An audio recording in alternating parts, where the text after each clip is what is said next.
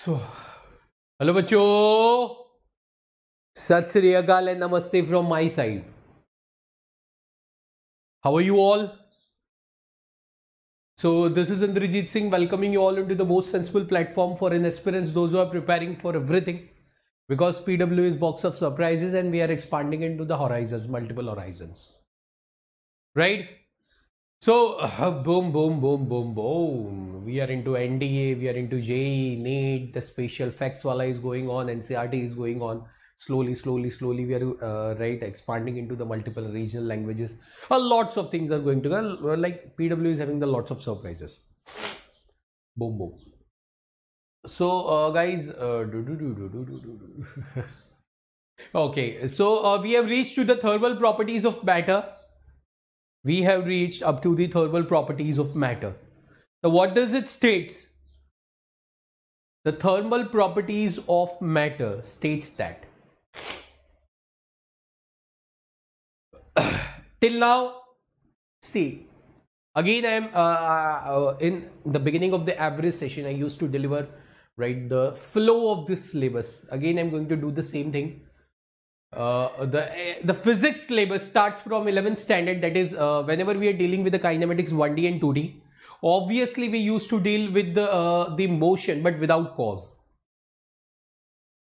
When we reached up to the Newton's law of motion, work, energy and power, and the rotational motion, before rotational motion, in NLM and work, energy and power, we were dealing with the cause. We were dealing with the energy and we were analyzing the motion. Till 6th chapter, configuration of the particles were not considered.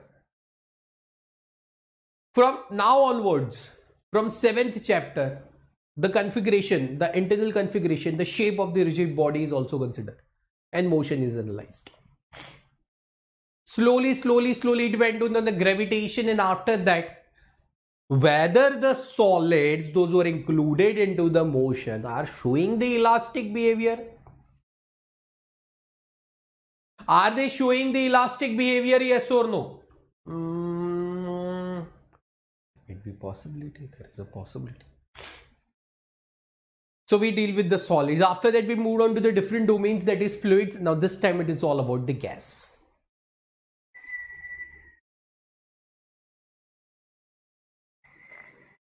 Gas.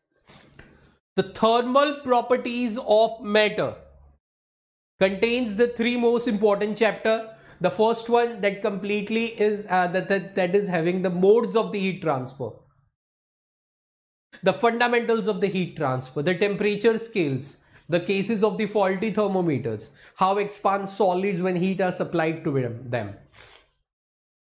The next chapter will be on the kinetic theory of gases and the thermodynamics. I'm going to combine all of those. The kinetic theory of gases and the thermodynamics, I'm going to combine those.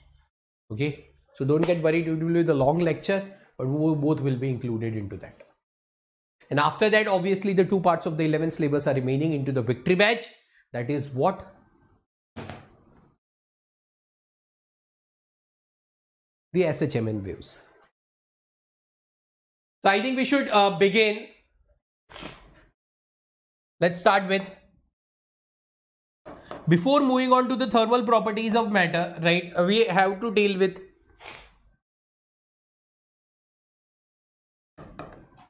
in this chapter, just hold on.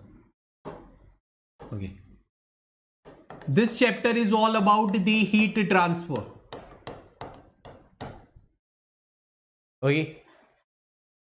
Lots of things we are going to discuss. We are going to discuss in this session specifically, we are going to discuss about the temperature scales, the fundamentals of the heat transfer,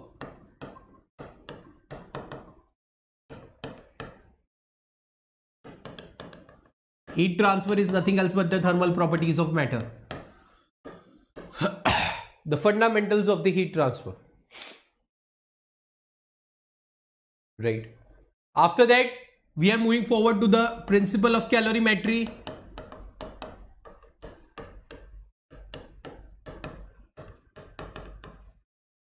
After that, we will move on to the modes of the heat transfer, and before that, expansions in solid.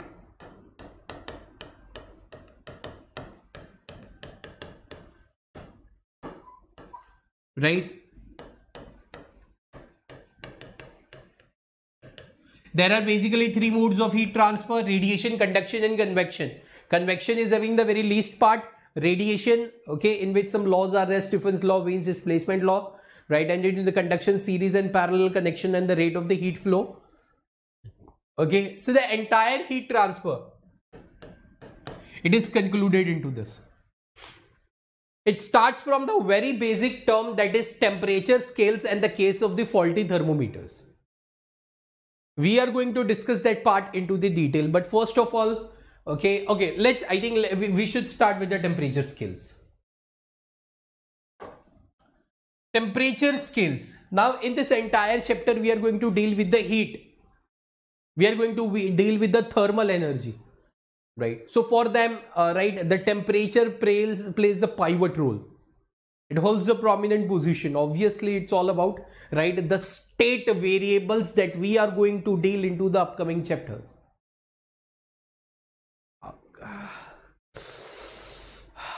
Some specific area, I got a cut,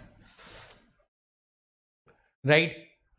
Okay, कोई याद कर रहा है कटा. So if we are dealing with the thermal energy, see, when we were dealing with the mechanical work, forces were involved, those were mechanical forces. When we were dealing with an energy, obviously mechanical, conservative and non-conservative forces were involved. Similarly, when we are dealing with the different form of energy, that is a thermal energy. So obviously in that case, I must say, yes, not forces, but the sum of the physical quantities are involved. Among them, the prominent one is the temperature. Temperature scales. In the entire chapter, we are going to deal with the three kind of the temperature scale. The first one, right, that is the Kelvin scale. The second one, right, that is a Celsius scale, right. Third one, Fahrenheit scale. Some of the conversions of the temperature scales, right?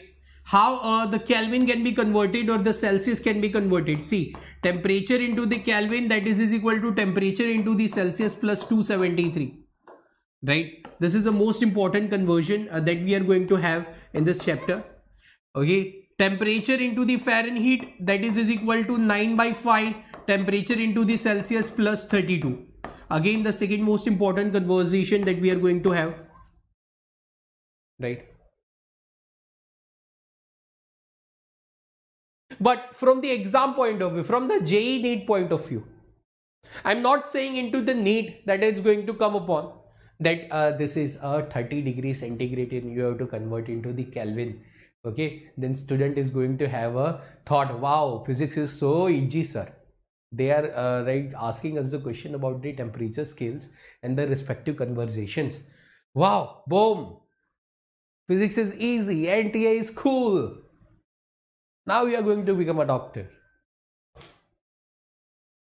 Okay, there went on one survey. Okay, after this suddenly hit it into my mind. There went on one survey. Okay, regarding a specific subject, physics. Okay, or regarding one subject, not physics, but let's say regarding one subject, right? Okay, thousands of students were present and in front of them questions were posed. Which subject seems to be quite arrogant? Which subject seems to be quite irritating to you all? One student, sir, I want to answer this. Sir, physics. How? Entire physics is hell. Completely irritating. So they want they want to be into the roots of his psychology. So the person who was the panel who was sitting in front of his class. So what part of the physics you like most irritating among all? So those three chapters. Irritating. Okay, among those three chapters, what is the most irritating part for you? So those three concepts.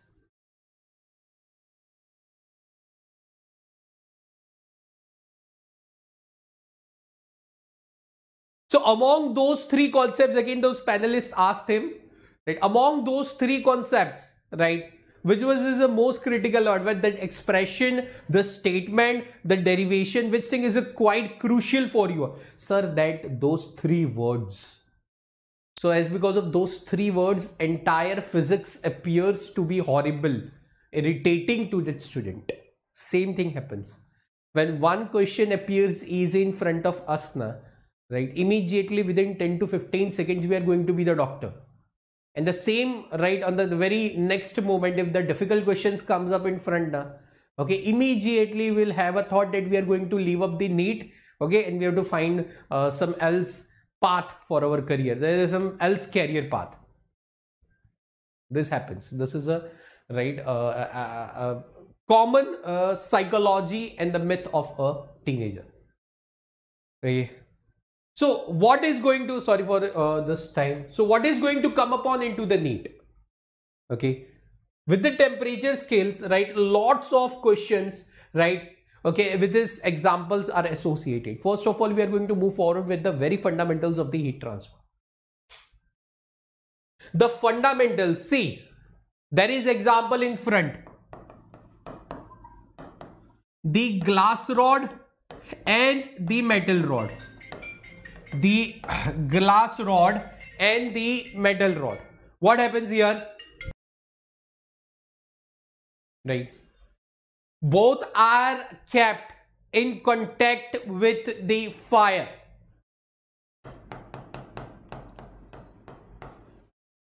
After some amount of the time, something happened to the glass rod. After some amount of the time, okay, something happened to the metal rod. But the situations are different. Okay, the parameters are different, the applications are different. So whatever the output that are results that are going to come out from this activity, right, they are going to be different.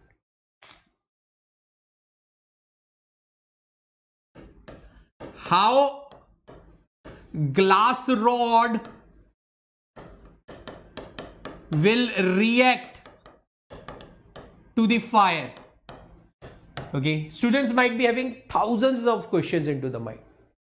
Sir, you gave us an example, but actually, right, okay, we were having the thousands of questions into the mind. Not thousand, but exactly plenty number of the questions are right now scrolling dum into our mind.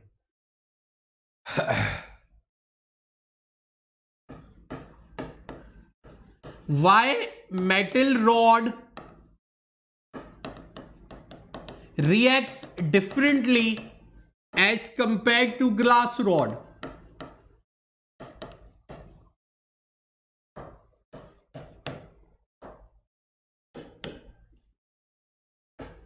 What happened to glass rod?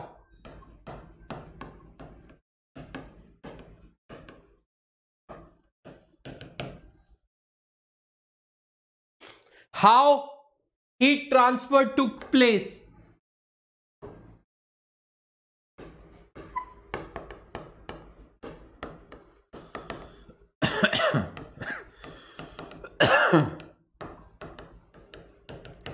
Sorry for that. If you're feeling less energized, that Indrajit sir is quite less energized, I heartily apologize, but because I'm not well, right? I am not well. So far as that reason, I'm doing so. Right? So how glass rod will react as compared to the metal rod? Okay, whether the temperature difference is going to occur or not, how they are going to react. Okay, lots of questions will be there into your mind. This all are answered, right, using the, okay, this all will be answered and we will understand all of those concepts and we are going to answer all of those questions one by one. I'm not going to answer all of your questions specifically, but while understanding the concept, okay, immediately you will have a trigger, you will have a click, yes, I got an answer of my specific question.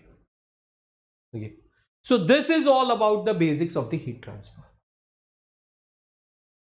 Right, this is all the basics of the heat transfer.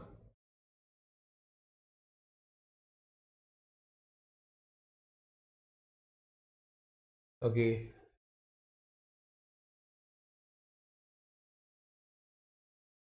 okay, okay, now let's move on to the next concept, that is the right? Temperature scales, and after that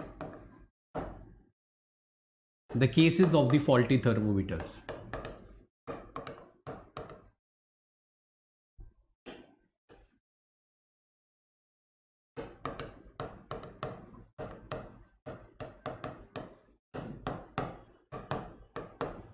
Right, the cases of the faulty thermometers. Yes or no? Okay, so in this case, right, a simple thing that we are going to define. Okay, the simple thing that we are going to define. Okay, that faulty thermometer sums are asked into the examination. Okay, in which, see, basically lots of types of thermometers are there, right? The gas thermometers are there, mercury thermometer is there. Okay, long list of the classification is there. We are not moving on to that part. Okay, we are moving on to that specific approach through which the questions are asked. There is a possibility for a specific question to come up into an examination. Okay, this is the actual thermometer, right? Okay, this is the actual thermometer. Obviously the actual thermometer, right, is having the 2 point. The first one, it is known as the lowermost point, and the second one, that is known as the uppermost point. For the mercury thermometer, the lowermost point is always 0 degrees centigrade and the uppermost point is the 100 degrees centigrade. 100 degrees centigrade is a boiling point of the water and 0 degree centigrade is a melting point of an ice. This is an actual thermometer. And in case of the faulty thermometers, right? Okay, every thermometer is having its respective lowermost and the uppermost point, right? This is an actual thermometer and this is the faulty thermometer. Now what is an actual difference between them? Here, whatever the reading you are getting is an actual, the correct one. Same thing as because of error, if some error occurred into the thermometer, right, then reading will get changed and you're going to get the faulty reading. How you are going to correct it? How you are going to identify that part? Okay, that we are going to see using the concept of the temperature scales. That we are going to see using the concept of the temperature scales. For all temperature scales, I'm going to write down one thing. Reading minus lowermost point whole divided by uppermost point minus lowermost point is always constant.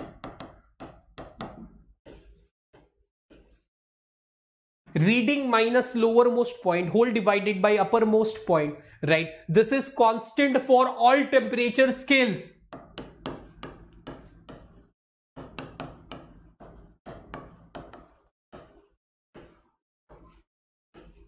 Right, this is constant for all temperature scales. Yes or no? This is constant for all temperature scales. Reading minus lowermost point whole divided by uppermost point minus lowermost point.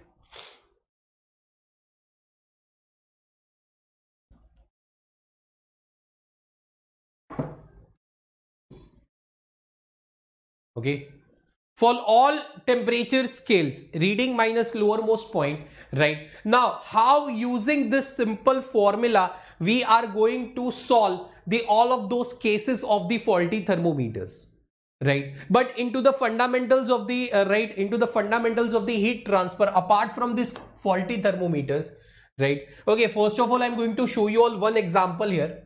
Right, and after that we are going to see some different examples, right, after like some amount of the time. Okay, for we will discuss this all of those fundamentals part first, and then we'll again come back to the number of the questions. Okay, now see here what happens. Suppose the actual thermometer, right, gives the reading of 35 degrees centigrade. What will be the reading and the respective error, okay, into the faulty thermometer, right?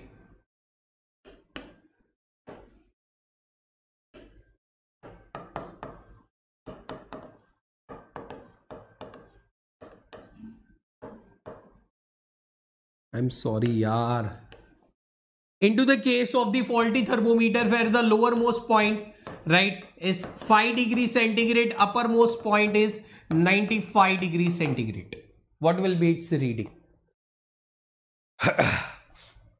So here two kind of the thermometers are compared. The first one, that is an actual thermometer. The second one, that is a faulty thermometer.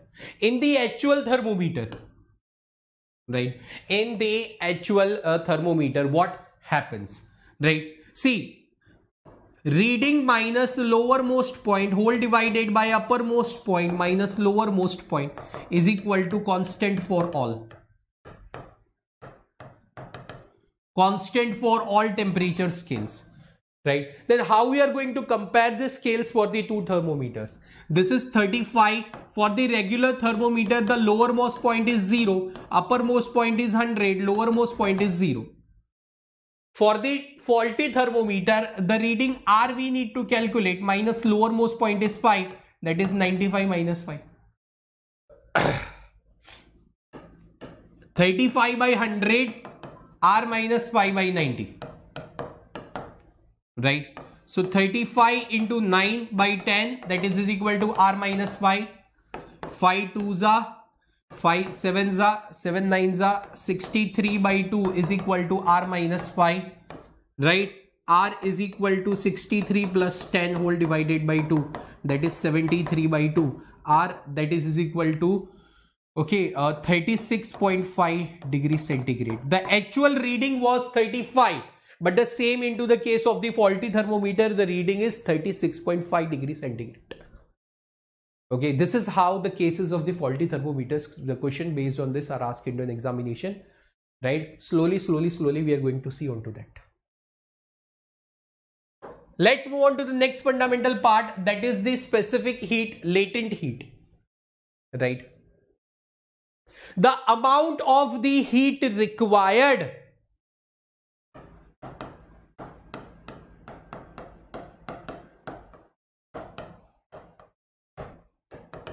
to raise the temperature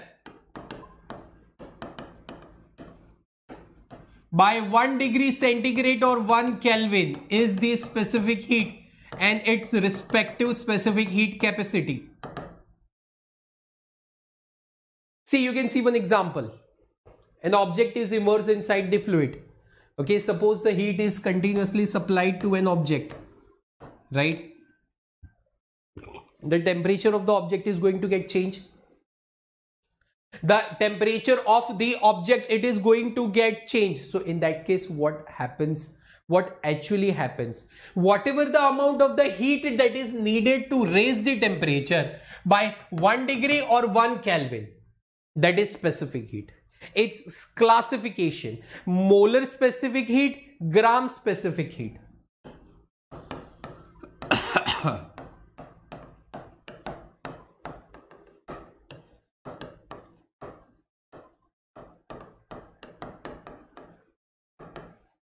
Amount of the heat required to raise the 1 mole by 1 degree centigrade or 1 Kelvin, to raise the temperature of the 1 mole of the substance by 1 degree centigrade or the 1 Kelvin, that is the molar specific heat. Gram specific heat, to raise the temperature of the 1 gram of substance by 1 degree centigrade or 1 Kelvin, that is the gram specific heat, right? That is nothing else but the gram specific heat.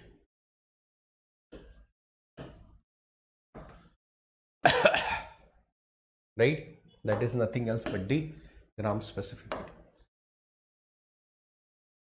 So what happens here? It's a very simple statement that we are going to deliver in front. What happens here? Okay. See, this is the specific heat. Generally, we are have to deal with the two kind of the specific heat and the specific heat capacity, right? Okay. The formula of the specific heat is like this way. Okay. There are some specific heat. The specific heat of the water is there, specific heat of the ice is there, specific heat of the steam is there, lots of values are there. Okay, that we are going to see into the temperature versus time scale. Don't get worried. Now, after this is just a fundamental small definitions we are discussing. After that, the most important thing that is going to come upon as the principle of the calorimetry and then temperature versus time graph. Okay. The next thing is the latent heat.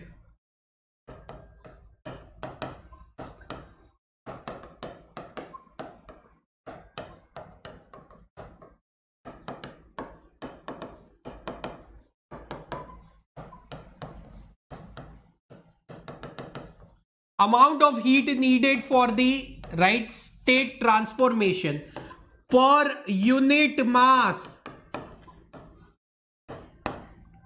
For per unit mass, how much amount of the heat we can add so that it can transform its states from solid to liquid. It can transform its states from liquid to gas.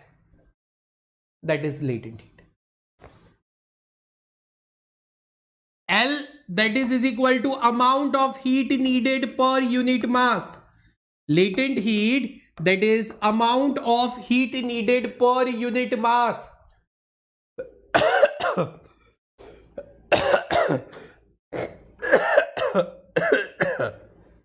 Sorry for that. I'm extremely sorry. I'm extremely sorry. I'm just holding up, right?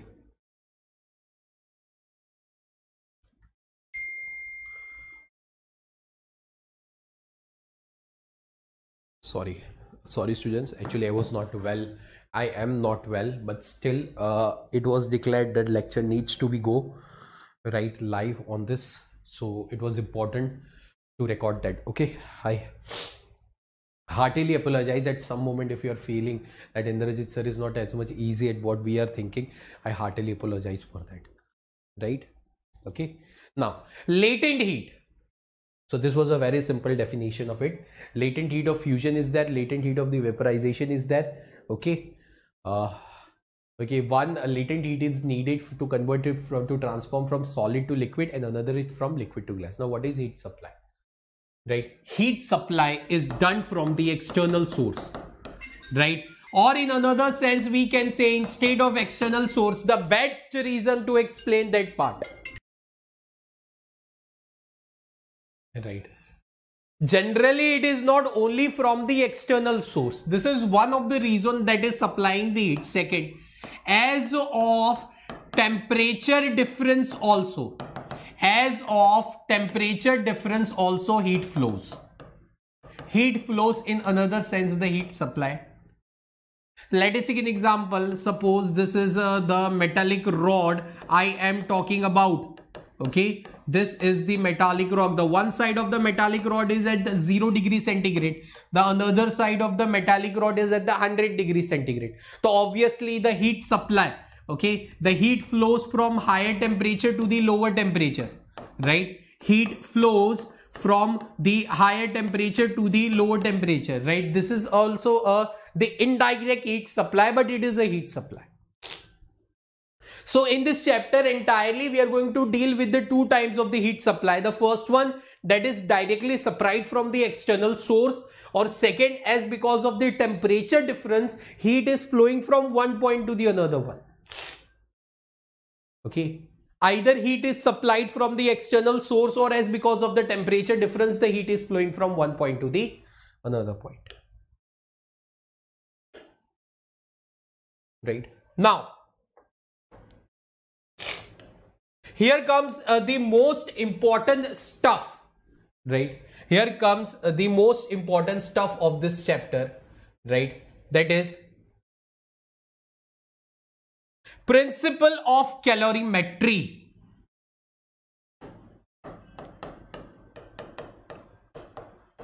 Maximum number of the questions are asked into an examination based on this concept, principle of calorimetry.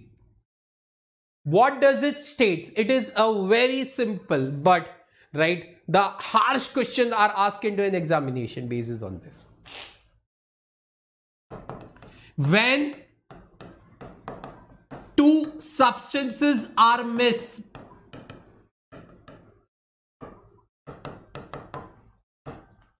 right?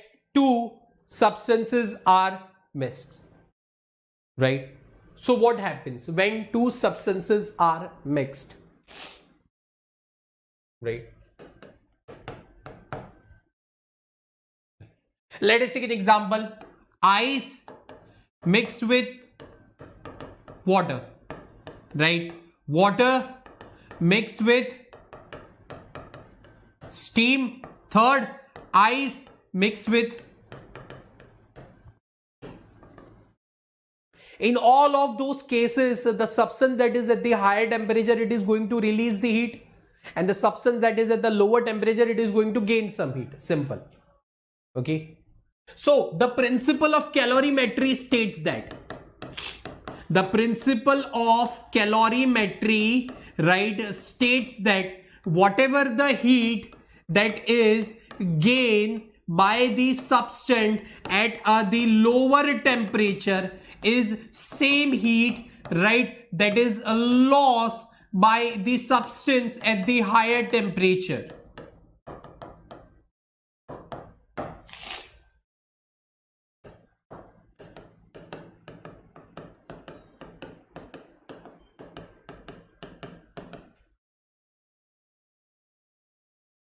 The principle of calorimetry states that if ice is mixed with the water, ice is at the lower temperature, water is at the higher temperature. Water will release some heat, ice will accept it. So heat lost by the higher temperature, right? Okay, will the same amount of the heat will be the same amount of the heat that is accepted by the substance that is at the lower temperature, that is gained by the substance at the lower temperature. Heat gained by if the water and steam is mixed, then obviously the steam is at the higher temperature. So here the heat that is gained by the water at the lower temperature is the same amount that is released by the steam that is at the higher temperature. This process of heat transfer occurs for long amount of the time. This process of the heat transfer occurs for the long amount of the time. So in that case, what happens? Okay. So in that case, what happens? If this process occurs for long amount of the time, so at an end, equilibrium is attained, in which the final temperatures of the both substances will become equal, and this kind of the equilibrium, it is known as the thermal equilibrium. This kind of the equilibrium, it is known as what? Thermal equilibrium. So basically, how many kinds of the equilibriums are there?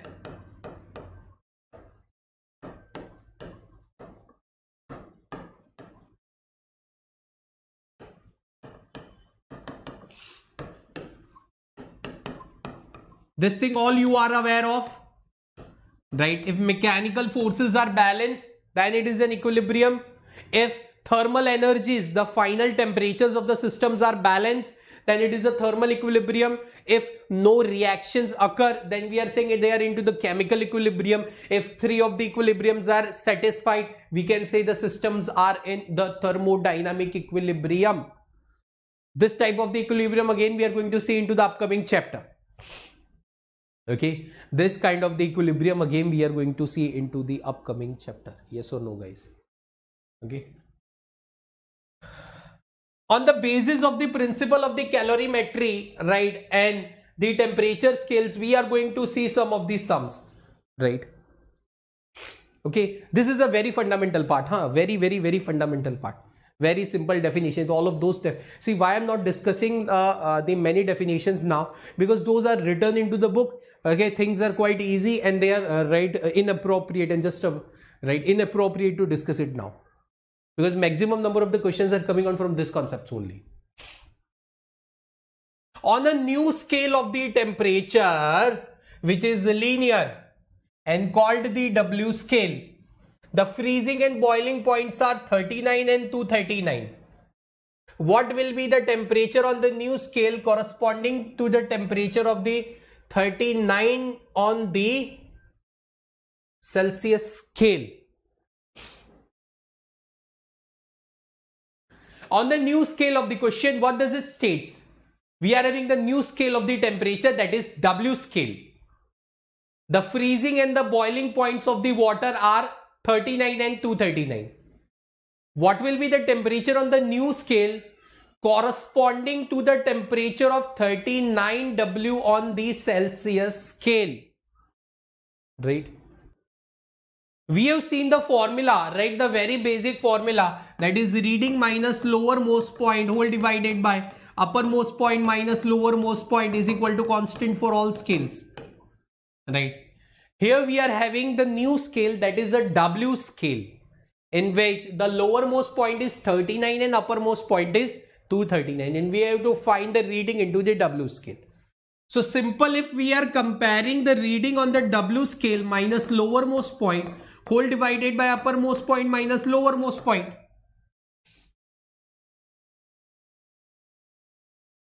the temperature of 39 on the Celsius scale that we have to measure on the new scale. Now the Celsius scale, if I am talking about, in the Celsius scale the lowermost point is 0 and uppermost point is 100. So what we are getting, R minus 39 whole divided by 200, that is equal to 39 by 100. R is equal to 117, right? Okay, degree W we are going to get. The D is the perfect answer for this specific question. D is the perfect answer for the specific question. Mercury thermometer can be used to measure the temperature up to what? Mercury thermometer can be measured, right, up to the temperature what? This is nothing else but the standard data. We are not going to waste the time. See, I was telling in 2008, basis on this the question is asked, right? This is a standard data, 360 degrees centigrade. A centigrade and the Fahrenheit thermometer are dipped into the boiling water, right? The centigrade and the Fahrenheit thermometer are dipped into the boiling water. The water temperature is lower until the Fahrenheit thermometers registered 140. What is the fall into the temperature as registered into the centigrade, right? Temperature of the Fahrenheit is 9 by 5, temperature of centigrade plus 32, right? So that is 140 minus 32, that is 9 by 5 of temperature, right?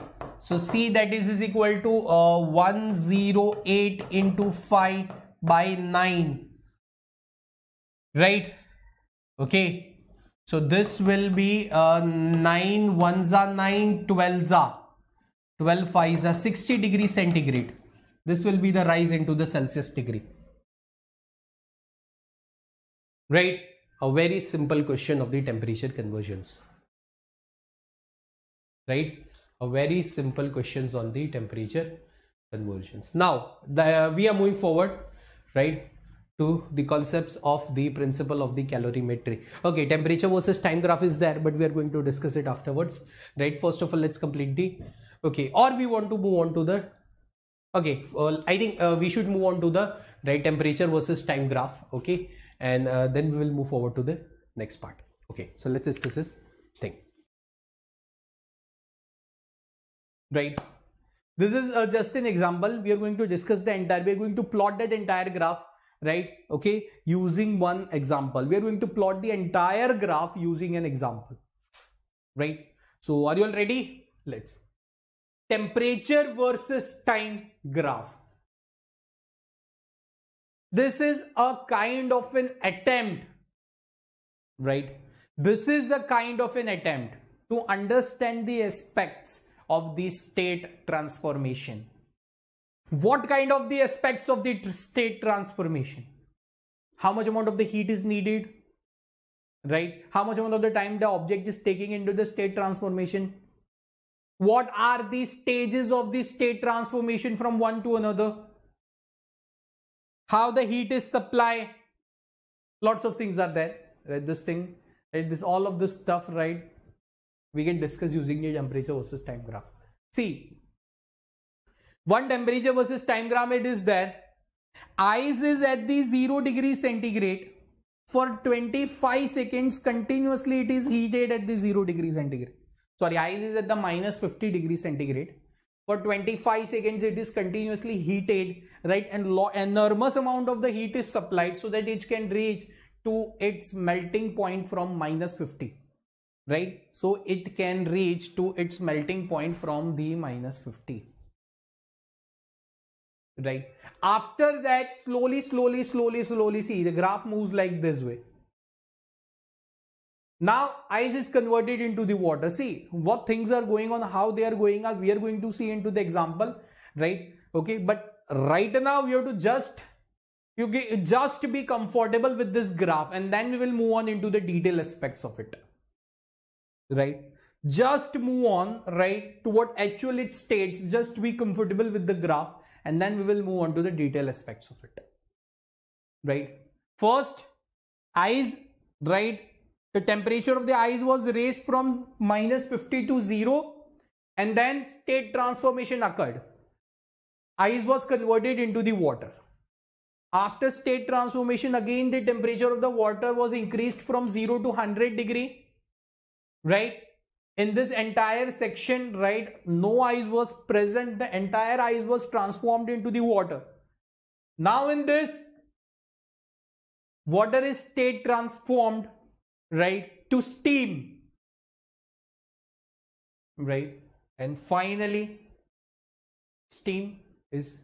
the temperature of the steam is raised, and in some cases it is raised up to so high value that even it can reach to the plasma part, the fourth state of the matter. How we plotted this graph? Let's see.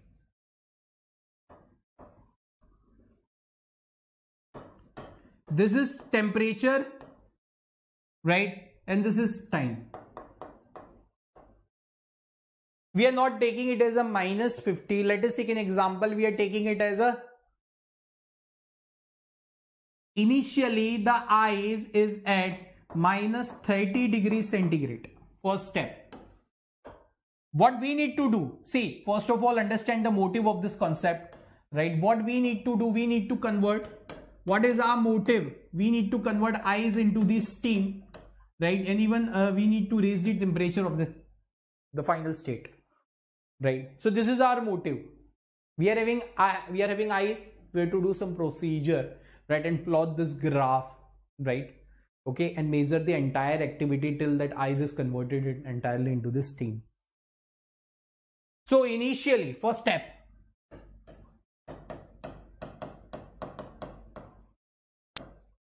ice is at -30 degrees centigrade. So I want to ask you all a question, whether the state transformation of ice will occur at -30 degrees centigrade? No. Why? Because the melting point of the ice is 0. So it means somehow, right, we have to raise the temperature of the ice from -30 to 0, so that, right, ice can reach to that state. At that point, it would be capable to transform itself, right, into the liquid state. So initially ice is at -30 degrees centigrade. Slowly heat is supplied and temperature increased from -30 degrees centigrade to 0.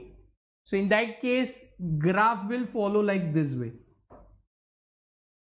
right? Because the temperature is continuously increasing with time. Temperature is also increasing, time is also increasing. Temperature is also increasing, time is also increasing, right? Temperature is also increasing, time is also increasing, right? So the graph would be linear, right? So here, the slope of graph, that is dt by dx, it is inversely proportional to the specific heat.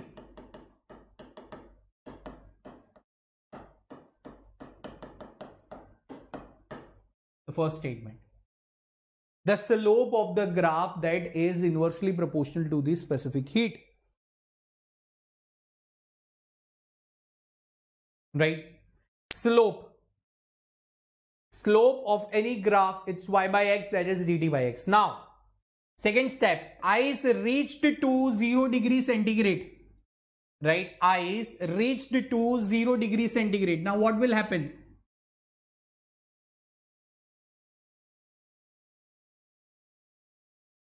Well, I want to ask you all whether the source has stopped supplying heat or not.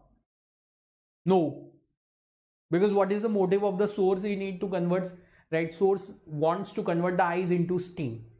So until and unless it is not converted into the steam, right? Source is not going to stop the supply, right? So in this case, right, what will happen? Initially the ice was at 30, temperature was raised. Now the state transformation will occur. When the temperature was ice was raised, it was only ice, not water. But when state transformation will move on, for that the latent heat is needed. Now slowly, see, state transformation is going on. It means it is going on at the constant temperature. We have discussed this thing earlier, right? It is going on at the constant temperature. So till T1 amount of the time the temperature of the ice was raised. Now slowly till T2 amount of the time, right? Okay, the state transformation is going on of an ice, and everything it is going. See, state transformation goes right at the constant temperature. So everything that is going on, it is going on at the 0 degree centigrade. While moving on from -30 to 0, we were having only ice. Now when state transformation is going on, first of all, some part of the ice is getting converted into water. Slowly, more mass is converted into the water. Slowly, half of the ice is converted into the water. Slowly, the entire ice is converted into the water. So in that entire phenomena of the state transformation, we are having some amount of the ice also and the water also. And finally, when entire ice is converted into the water, our temperature will be 0 degree centigrade and we are having no ice now. Third stage. Is it converted into steam? No. We need to increase the temperature. Now, again source is supplying the heat and slowly the temperature of the water is increased to, right, 100 degrees centigrade. Right? Why it is increased to 100 degrees centigrade? Because it is the boiling point of the water. So, whenever the ice was completely transformed into the water and the temperature was increased, now we are having only water in the system. We are having only water in this system, right? So what will happen here, right?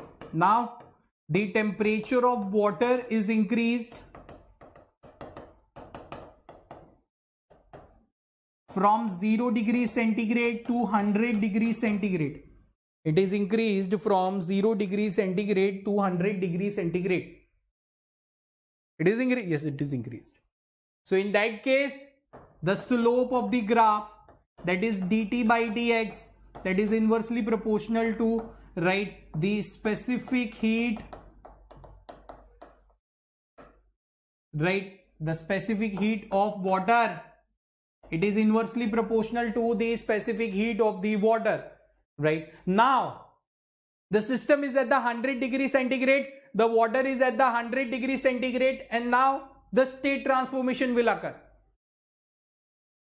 Now obviously the state transformation is going to occur at the constant temperature, and our new constant temperature is 100 degrees centigrade. Now slowly the state transformation is going on.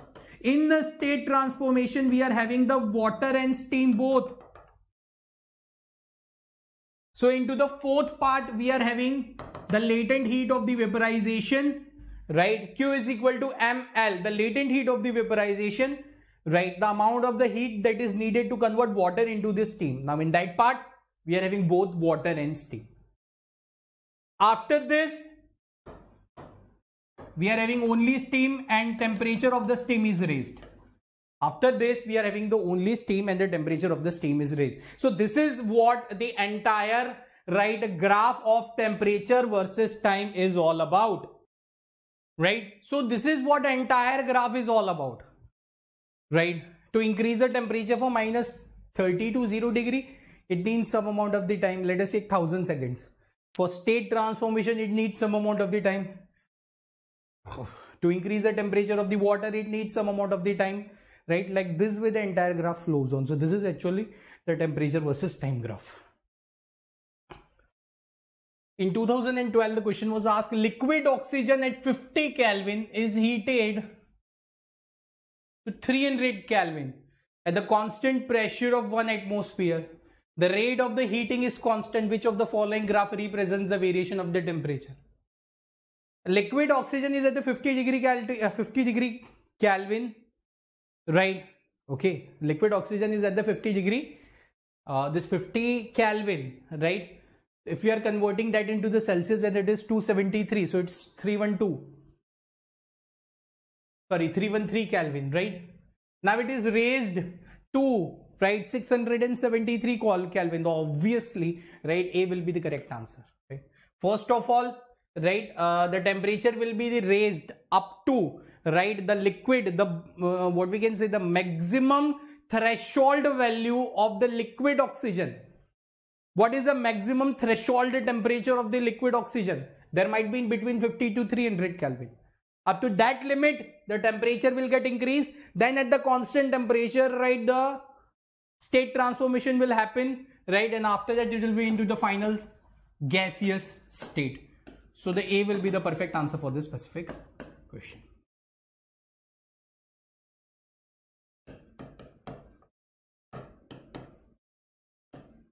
Heat loss by 1 is equal to heat gain by second. Heat lost by 1, that is equal to heat gain by second. That is the natural. See, on this principle, right, we are going to solve the number of the sums on this principle, right? But principle of calorimetry is all about in this statement, right? Heat lost by 1 is equal to heat gain by second. First, examples. Let's understand some of the examples of the principle of calorimetry, right? Because we are going to solve the sums based on it. So it is important to understand the statement by means of examples. First, ice mixed with water. Who is at the higher temperature? Water. Who is at the lower temperature? Ice. Ice is going to gain some heat. Water is going to lose some heat. Right? Ice is going to gain some heat. Water is going to lose some heat. Second example. Water mixed with steam. Who is at the higher temperature? Steam. Steam is going to lose some heat. Who is at the lower temperature? Water. It is going to gain some heat. That is heat gain by 1 is equal to heat lost by another. Third, ice mixed with steam. Who is at the higher temperature? Steam. Who is at the lower temperature? Ice. Who is going to lose its heat? Higher temperature? Steam. Right? Who is going to gain some heat, and that is ice. Water mixed with water. But this time water at the lower temperature mixed with the water at the higher temperature. Who is going to lose some heat? That is water at the higher temperature. Who is going to gain some heat? Water at the low temperature.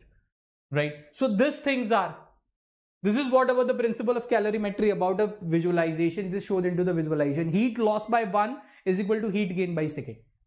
Heat lost by 1, and that is equivalent to heat gain by second. But for the principle of calorimetry, we are having one question solving approach, and that is whenever the two substances are mixed,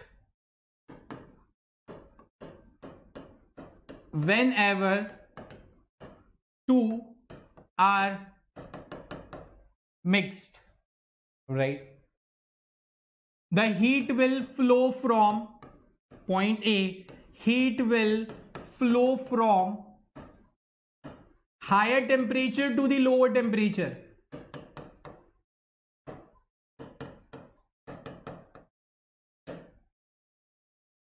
right?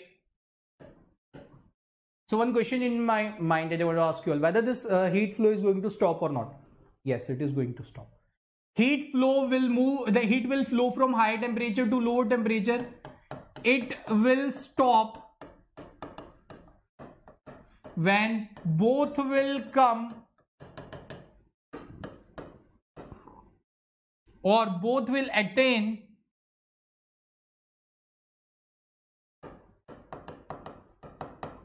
the final temperature.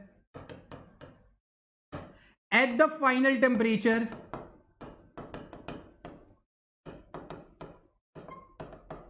thermal equilibrium is attained.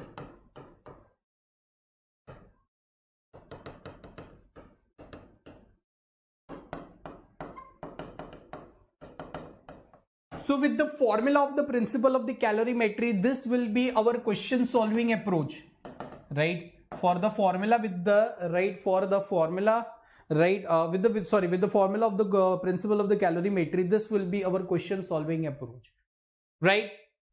When heat flow will stop, most probably the third point, right? It is most important and right, it would be quite useful in solving the sums. The third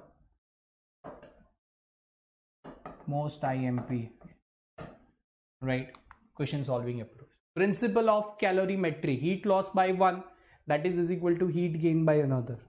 Heat loss by one, that is equivalent to heat gain by another, right? So these are some of the examples. Okay, these are some of the examples. Joule's law. Okay, we are going to discuss the Joule's law, right? But before that, right, using the principle of calorimetry, yes, we are going to solve some of the sums related to it. Okay, using the principle of calorimetry, we are going to solve sums related to it. Two identical bodies, two identical bodies are there, are made of a material for which heat capacity increases with temperature. Okay, one of this is at 100 degree while another is at the 0 degree. Two identical specimens are there. One is at the 0 degree, another is at the 100 degree. If they are brought in contact, then assuming no heat loss, yes, the most important stuff that we forget in the question solving approach, practically in this principle, right, the practical aspects always has heat loss. But don't forget, right, we are dealing with the theoretical aspects, right? So in that, right, heat loss is never considered, right? Heat loss is never considered. Okay, one body is at the 0 degree centigrade, another body is at the 100 degree centigrade, right? Okay, they are brought in contact with each other, assuming no heat loss. The final temperature of the system is what? Most important thing. Suppose, let us take an example. This question has been asked in NEET Phase 2 2016. This is 1 gram and this is 1 gram. Right? Suppose, let's understand this. Suppose if this material want to transform its state, how much amount of the heat it is needed? That is 1 gram into 80 calorie. According to the principle of calorimetry, the heat loss by one, it is going to heat gain by another, right? So this is going to gain some heat because it is at the lower temperature, right? And it is going to lose some heat because it is at the high temperature. If the material that is at the 0 degree centigrade, it is gaining 80 calorie, then its state will be transformed, but the temperature will be constant. Now suppose if this material has to reach from 0 degree to 100 degree centigrade, then how much amount of the heat is needed? Only 100 calorie for 1 gram. So it means that total 180 calorie if this material that is at 0 degree centigrade. I have taken the example of 1 gram so that it will be quite easily understood by you all, right? For 1 gram of this material at 0 degree centigrade, if this want to reach up to 100, he needs 80 calorie for the state transformation, and to increase its temperature, see state transformation occurs at 0 degree. Now if you want to increase the temperature at 100, then additional 100 calories needed. So it means anyhow if he is able to gain 180 calorie at 0 degree, immediately he will transform itself and reach up to the final temperature of 100. This much amount, if he gains 180 calorie, then he can reach. Now the question rise around whether this 100 degree, the material that is at the 100 degree centigrade, it is going to release its heat or not. It is going to release 180 calorie or not. He is in need of 180 calorie, but whether he is going to lose or not, he is ready to gain, but whether this is going to lose or not, let's see. He is at the 100 degree centigrade. Now for the state transformation, right, for the state transformation at the 100 degree centigrade, for the, let us say this is also the 1 gram, 540 calories. Suppose if it is transforming its state now at only 100 degree centigrade by losing some heat, then for 1 gram, right, 540 calorie he will lose. What he is in need of? 180. What he is losing? Thrice.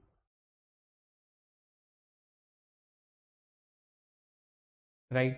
So it means that when the 1/3 gram of the state transformation will occur na, in that amount of heat only this object will reach from 0 to 100. What about rest? In this 540 calorie, he is losing an entire amount. In this 540 calories, suppose at the initial position he is losing 180 calorie. Right? So in the time he is losing 180 calorie, right? The 0 degree, in the same time, the 0 degree, the particle that is, the object is at 0 degree, it is reaching up to its final state. Still he is having additional 360 calorie to lose. But now what will happen? Both will reach at the final temperature and equilibrium will attain. He is having the capability to lose 540. He is in need of 180. He is having capability to lose. But when he will lose 180, the final equilibrium state will attain. Right? What about the rest of 360 degree? It will remain as it is. So it means that the final temperature of the system will be near about 100 degrees centigrade. Why? Because the particle at 0 needs less amount of the heat, but the system that is at 100, it has a capability to release enormous amount of the heat. In that case, if this is having the high heat capacity, see, it's a very simple. If the heat capacity that is losing, the specimen that is losing, if the heat capacity of that is quite high, then final equilibrium will be nearer to it. If the material that is gaining some heat, it is of the higher heat capacity, then the final equilibrium will be nearer to it. Second is the least possibility, the first one is high. So more than 50, the final equilibrium temperature will be near about more than 50. This will be the perfect answer. Again, NEET phase 1 2016. A piece of ice. Okay, this is what about the Joule's law is. But okay. Steam at 100 degrees centigrade is passed into the, okay, steam. At what temperature? 100 degrees centigrade. Water at what temperature? 10 degrees centigrade. They both are mixed. Steam mixed, it means steam has passed through the water. When water acquires, see, this is an initial temperature of the water. When the water temperature rises to 80 degrees centigrade, right?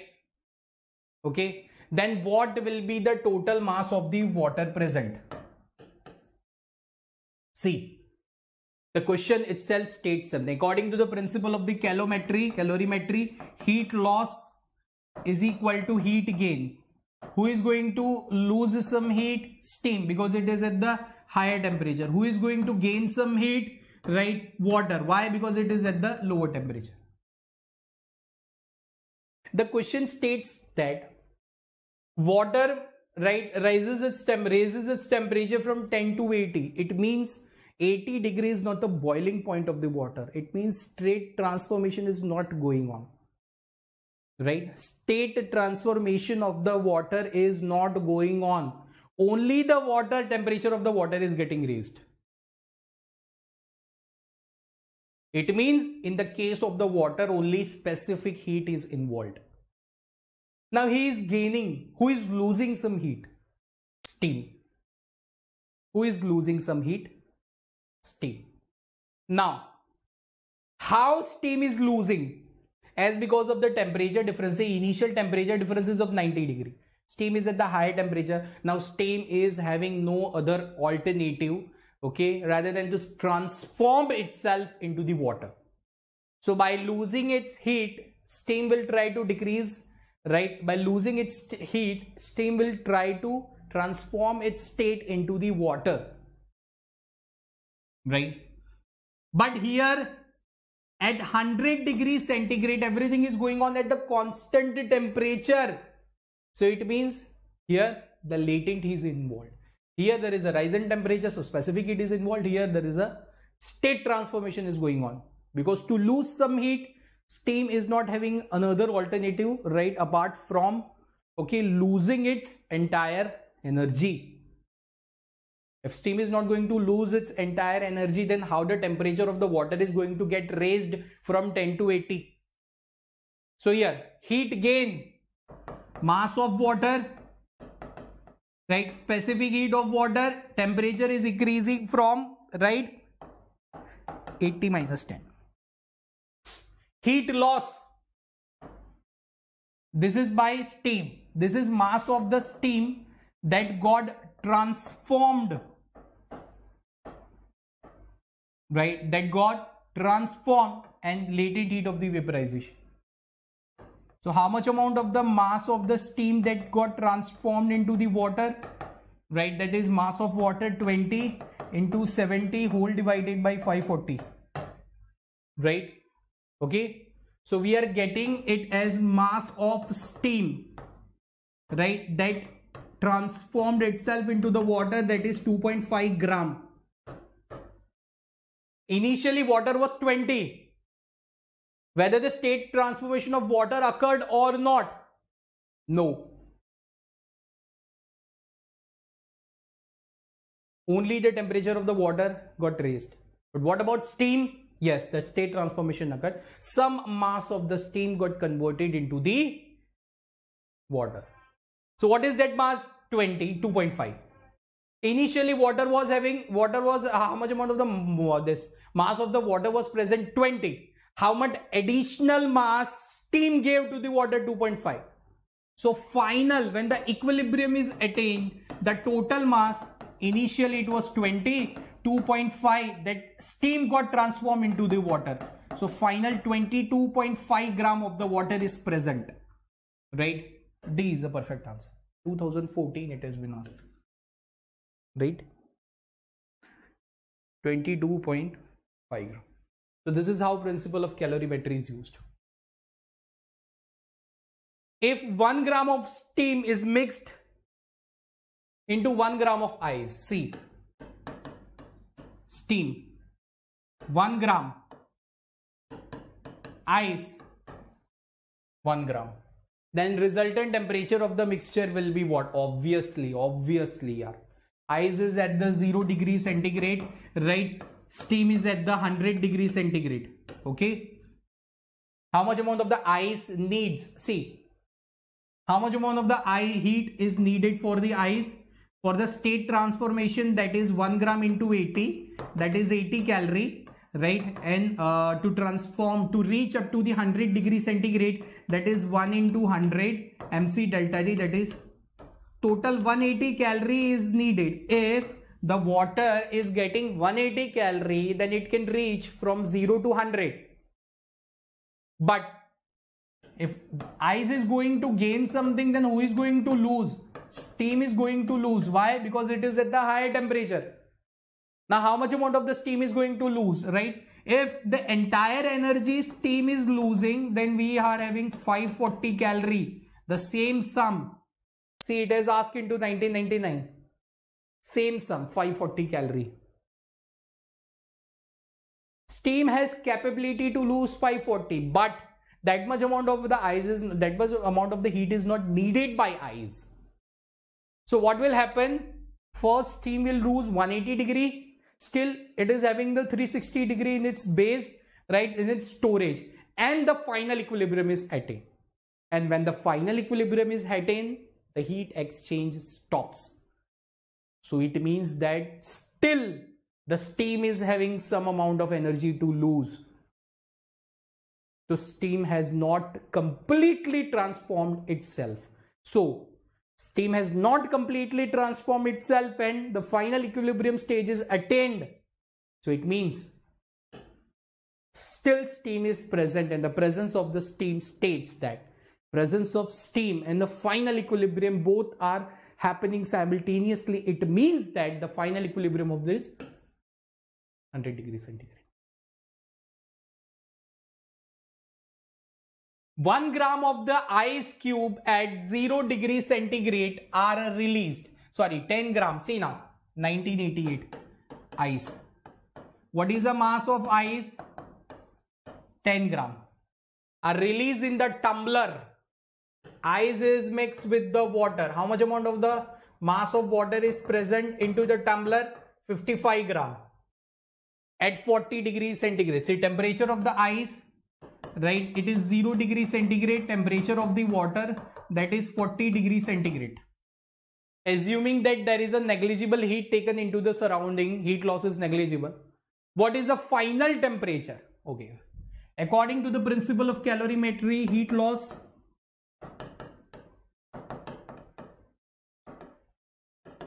equal to heat gain.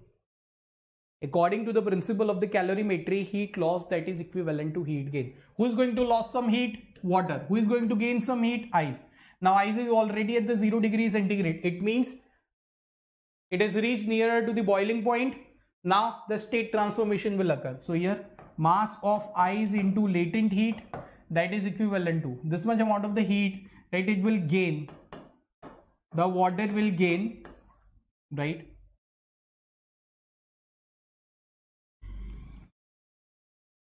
First of all, let's see how much amount of the heat, right, the water is releasing, right? Water is releasing, see, water is at the 40 degrees centigrade. So this is mass of water, specific heat of the water, right? This is T minus 40, where T is the final equilibrium temperature of system.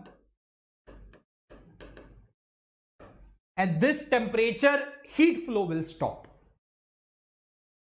On the opposite side, first of all, mass of ice is getting transformed, then mass of ice. But now, at 0 degree centigrade, first of all, mass of ice got transformed.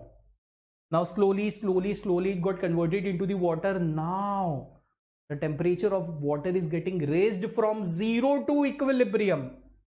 So, here, mass of the ice, but now ice is converted into the water, so we are taking the specific heat of the water, right, reaching from 0 to final temperature T. Right? So what is the mass of ice? That is 10 into latent heat 80 plus 10 into 1 into T. Right? Or in another sense, you can write it down. Okay, with this, okay, then it's 40 minus T. What is the mass of water? That is 55 gram into 1 into 40 minus T. right? So it is 800 plus 10t, and that is equal to 55 into 40 minus 55t. So 65t is equal to 55 into 40 minus 800. T is nearly equivalent to 22 degree centigrade, right? Nearly equivalent to 22 degree centigrade, and this will be the final temperature of this. Elastic behavior, whether the solids are showing the elastic behavior or not. Whether the solids are showing the elastic behavior or not. Similarly, in this case, we are going to understand whether on application of heat or whether on change in temperature between system and surrounding, whether they are going to expand or not.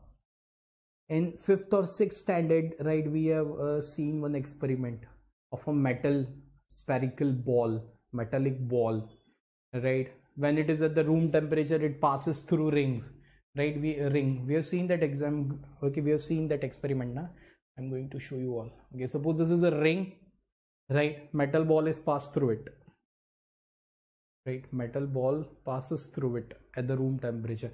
Now when it is heated at some specific temperature, and after that if we are trying to pass through it, then it doesn't happen. So it means that spherical ball, the radius of the spherical ball has changed. The radius of the spherical ball has changed. That shows that shows the general expansions of the solids, right? That shows the expansions of the solids. Now, all well. Basically, there are the three kind of the behaviors. First, linear expansions of the solids, aerial expansions of the solids, volumetry expansions of the solids. First of all, let's see this visualization and understand the linear expansions of solids. See, there is a fine ceramic, right? On heating, the length of the object is getting changed. See, it's a very simple thing. Suppose, right, this is a rod, okay, kept at Ti, that is initial temperature, right? This is Li, initial length of the rod, right? It is initial length of the rod. Now suppose if anyhow heat is supplied and right, it feels a temperature difference, then obviously, right, it is going to reach the Tf, the final temperature, right? And while moving on from the initial temperature to the final temperature, there is always increase, right, into the length of the rod, that is delta L. I can define it as delta L as, right, increase in length of the rod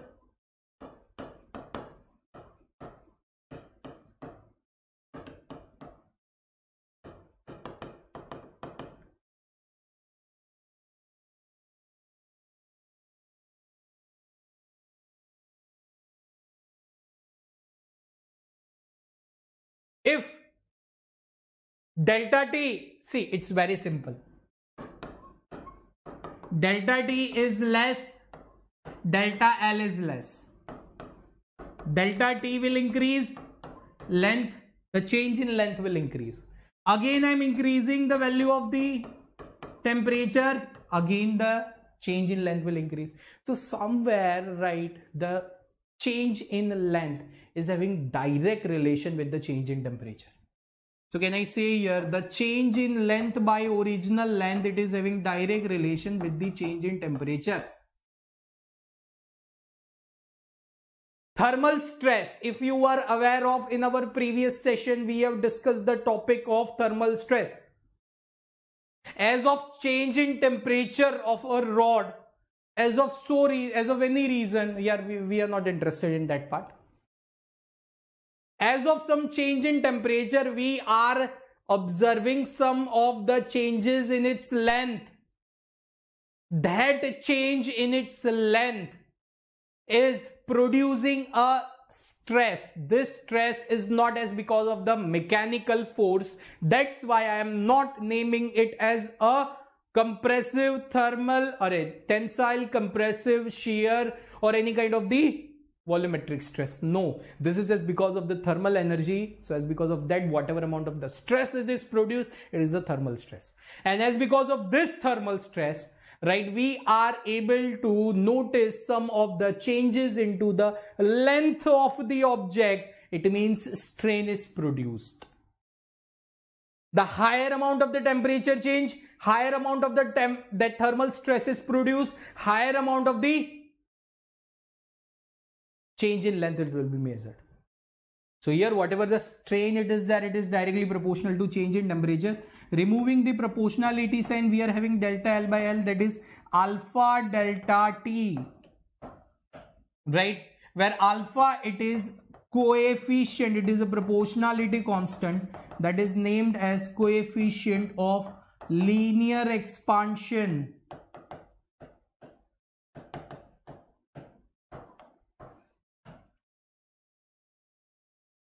Coefficient of linear expansion, right?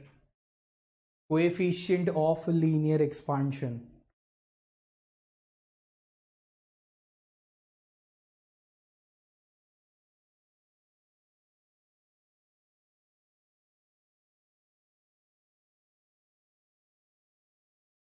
Right. Similarly, if we are talking about the length, right, now what about the area? Suppose if the area of the object is getting changed. Let us take an example, right? This is an object having length and breadth, right? Suppose it is continuously heated, right? Continuously the heat supply, right, it is given. Obviously we are measuring some of the changes in its surface area. It is delta L, this is delta B, right? We are facing, right, the delta A. Right. So here the change in area by its original area, again it is directly proportional to change in temperature. As you can see in this example, right, there is a one square plate with a hole in it as a cavity. Suppose if continuously the heat is supplied to it, obviously, right, okay, that the area is going to increase, and with that area the cavity of the hole is also going to get increased. More amount of the change in temperature, more amount of the stress is produced, more amount of the change in configuration, and more amount of the change in area by original area. So indirectly, temperature is increases to the higher value, more amount of the change in area is noticed. So delta A by A, removing the proportionality sign, right, okay, then we are having this beta delta T, right, where beta it is known as coefficient of area expansion.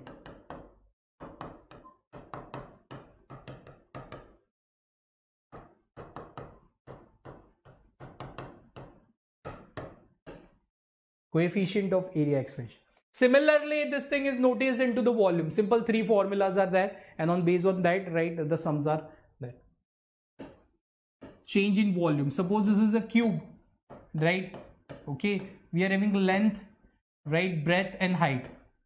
This is height, this is length, this is breadth, right? Suppose if we are continuously supplying heat to it, if we are continuously supplying heat to it, then it is for sure. It's a very simple thing. It is for sure. Obviously, right, the things will get changed. Right? The height will increase by dH, right? Okay. The length will increase by dB, right? dl and dB, like this way. The entire cube will get expanded. More will be the amount of the heat supply, more will be the change in temperature, more will be the change into the configuration noticed. So in another sense, delta V by V, right, is directly proportional to change in temperature. Removing the proportionality sign, so delta V by V, that will be equivalent to what? Gamma delta T, where gamma it is known as coefficient of volume expansion.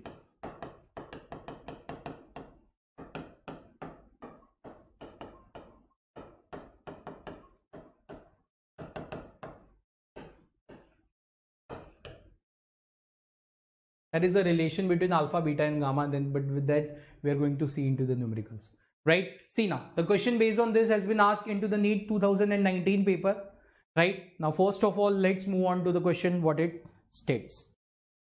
So this question has been asked in a NEET 2019, right? A copper rod of length 88 centimeter, an aluminium rod of the unknown length. Two rods are there, one is of the copper and second is of the aluminium, having their increase into the length, right? Okay, independent of increase in temperature. Increase in length is independent of increase in temperature. It means delta L1 that is equal to delta L2. So that is L1 alpha 1 delta T, that is L2 alpha 2 delta 2 delta T according to the expansion of solids. Now it is an independent. So delta T is going to cancel. So alpha 1 L1 that is equal to L2 alpha 2. So it is length of copper, alpha of copper, length of aluminium, alpha of aluminium. What we need to calculate? We need to calculate the length of the aluminium rod. So length of the aluminium rod, that will be length of the copper, alpha of the copper whole divided by alpha of aluminium. What is the length of the copper rod? It is 88 centimeter. Alpha of copper, that is 1.7 into 10 to the power minus 5 whole divided by 2.2 into 10 to the power minus 5. That results length of the aluminium rod as 68 centimeter. A is the perfect answer. See, based on the expansions of the solid, the question is asked into the 2019 paper. Now, coefficient of the linear expansion of the brass and steel rods. In 2019, it has been asked in 2016. Brass and steel rods. Coefficient of brass is alpha 1 and second it is steel is alpha 2. Lengths of brass and steel are L1 and L2, where L2 minus L1 is maintained. See, they are maintained same at all temperatures. It means again we are going to have the same thing. L2 minus L1. It means delta L is constant for all temperatures. It is mentioned into the question. Delta L is constant for all temperatures. So it means delta L1 that is equal to delta L2. L1 alpha 1 delta T that is equal to L2 alpha 2 delta T. Delta T is going to cancel. Final we are going to get the relation as L1 alpha 1 that is equal to L2 alpha 2. Right? Where it is L1, yes. B is the perfect answer for this specific question. The value of the coefficient of the volume expansion, C, is, okay, see, gamma it is given 5 into 10 to the power minus 4 per Kelvin. The fractional change in its density is what?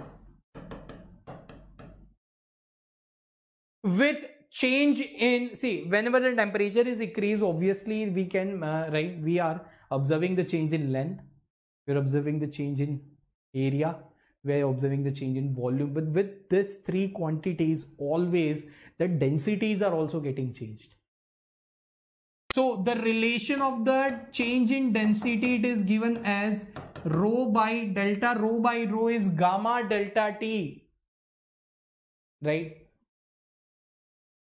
Rise of the temperature is 40 degree. It means delta T that is equal to 40 degree.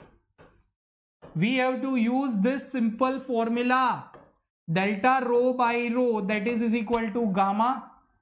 Gamma that is equal to 5 into 10 to the power minus 4 into delta T 40.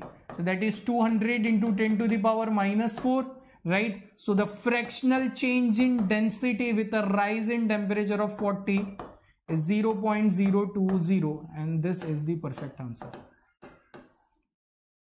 This question is asked in 2015. With linear expansion, volume expansion, areal expansion, right, there is also an the value of the density is also get changed. The density of the water at 20 is 998, at 40 is 992. The coefficient of volume expansion of the water is Karnataka NEET 2013. See, delta rho by rho that is equal to gamma delta T. This is a right equation of the variations of the densities with respect to the temperature. Right now, can I write it here as 998 minus 992 whole divided by 992 is equal to gamma. What is the change in temperature from 20 to 40? 40 minus 20. So gamma, it would be 6 whole divided by 992 into 20. What will be the coefficient of volume expansion? 3 into 10 to the power minus 4 per degree centigrade. A is the perfect answer. So this is how the questions are asked, right? Okay, as it is a crash course, right? Okay, so, extremely sorry that we are not covering, right, the more amount of the questions, else the length of the lecture will be quite more, and obviously you are not seeing that much. Okay, I'm going to show you all an example, one simple example, right? Basically, if I'm talking about, there are the 3 modes of heat transfer. See, I'm going to write in front of you all, right? So if we are talking about the modes of heat transfer, right, basically, right, 3 modes of heat transfers are there, right? First one, it is a conduction, right? Second, that is in convection. Third, that is a radiation.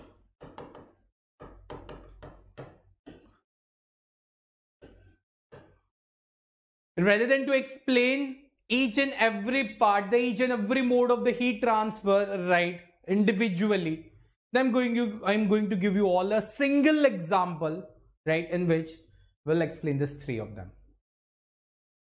The basic definition, what actual it is, right?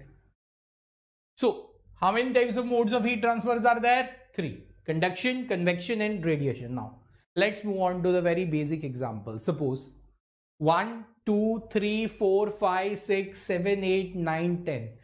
10 people are standing in a row.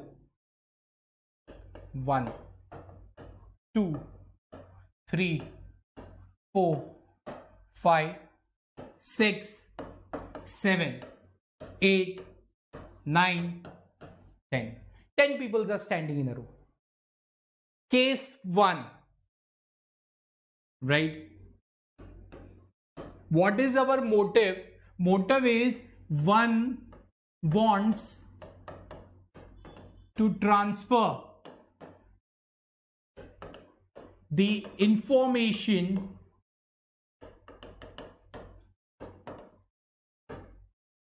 to 10. What is our motive, right? One want to transfer the information to 10. The one want to transfer the information to 10. Here, why I've used this word information? Information in directly, it sends to heat transfer. But let us understand this, right, using an example of an information, right? Any kind of the idea exchange is going on, or you have seen this kind of a game that is named as communication gap, right? Generally in corporates, while induction training is going on, right, while you are an intern or training is going on, so this kind of the communication gap game is always played in all of those companies, whether it is related to any company, it is related to any field, either it is a finance or blah blah anything, right? This communication gap game is always played, right, especially to the interns who are new in this field, in the corporate structure, right? So one wants to transfer the information to the 10th. Case 1, what he will do? 1 will transfer the information to 2, 2 will transfer the information to 3, 3 will transfer the information to 4, 4 will transfer the information to 5, 5 to 6, 6 to 7, 7 to 8, 8 to 9, 9 to 10.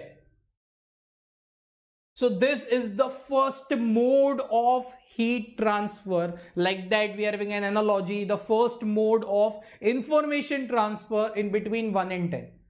1 will pass to 2, second will pass to 3, third will pass to 4, fourth will pass to 5, 5 will pass to 6, like that way it will reach to n.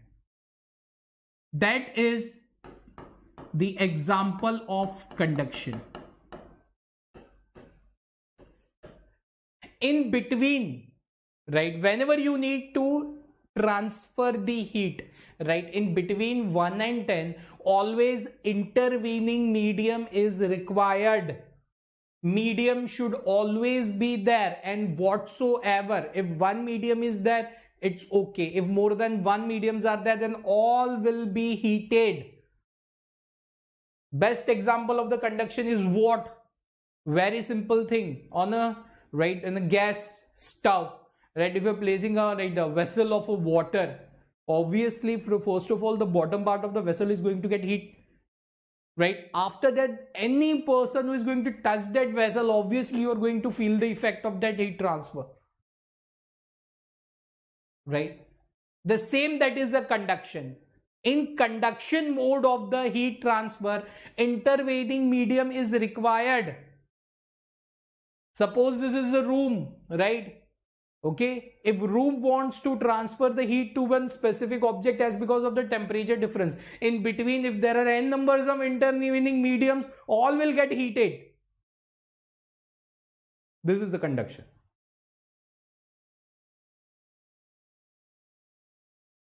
Second way of transferring the information from first person to 10th person. Case 2. Second way of transferring the information from, one will select its most trustworthy candidate. Like as in companies, people used to do like this way. One will select its most trustworthy candidate. Suppose the fifth one is the most trustworthy candidate. So one will select the most trustworthy candidate and that person will transfer the information to 10. This is the case of convection.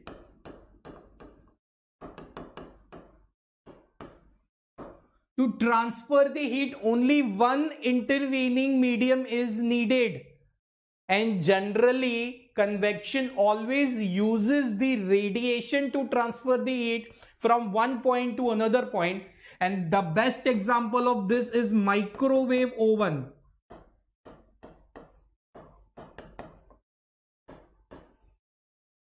Only one intervening medium is needed. Apart from that, there will be no heat exchange with the remaining one. So the best example, right, to understand the convection is of microwave oven. Whenever we need to cook out bake that food, right, a specific food, we just used to keep into the vessel, right, inside a microwave oven, and we always used to adjust the temperature and the timings. So what does the microwave oven do? Like what does it, what is an actual phenomena going on in behind? Microwave oven wants to exchange the heat, right, between the surrounding and that food.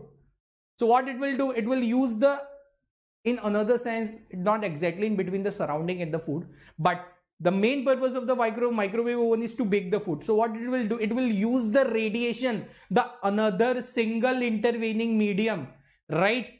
Okay, and it will try to bake a food by creating that artificial environment nearby it. And so that is how the heat exchange is going on. So that is the second mode of the heat transfer, that is convection. Now, here comes an error.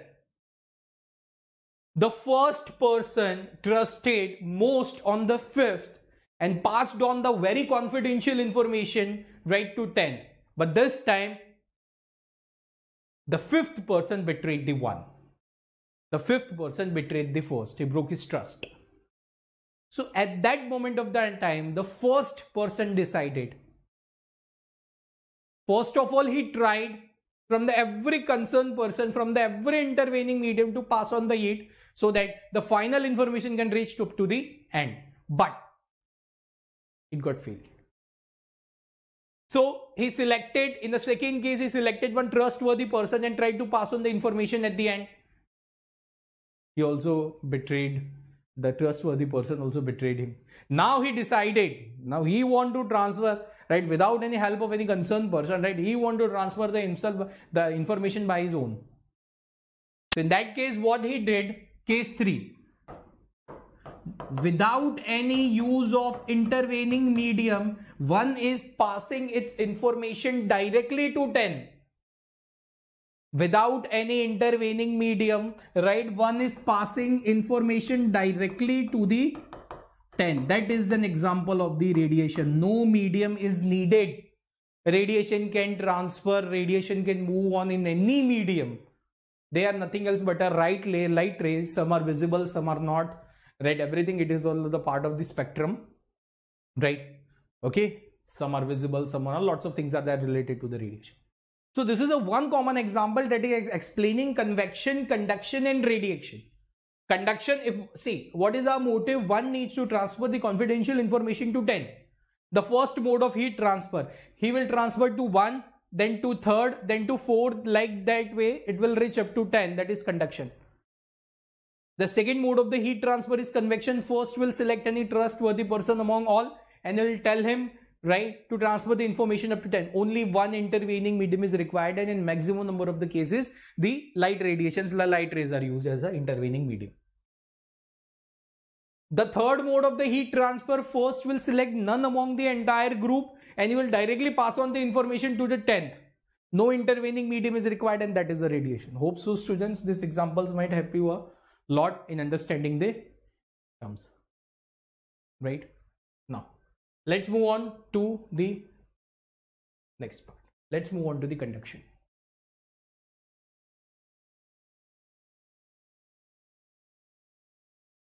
What actual the conduction is?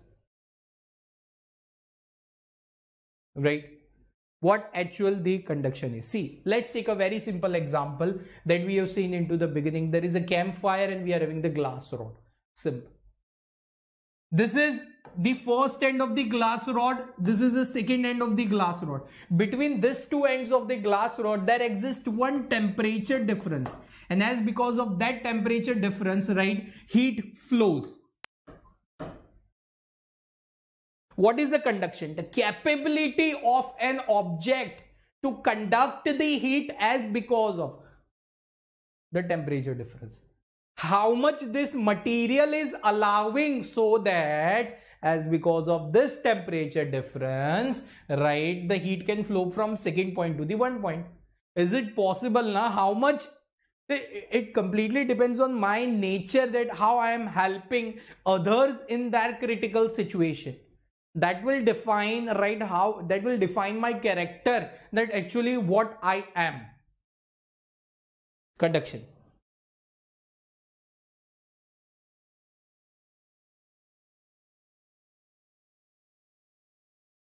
Right? Conduction. We have taken the example of the glass rod and metal rod.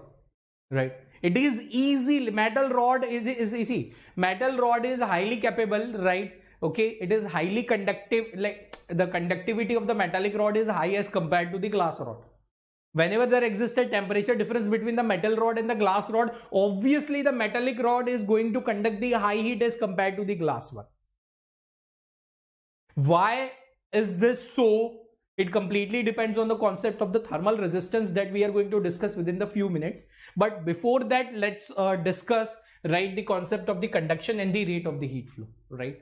Okay, so the conduction states how material is capable for heat flow as because of the temperature difference,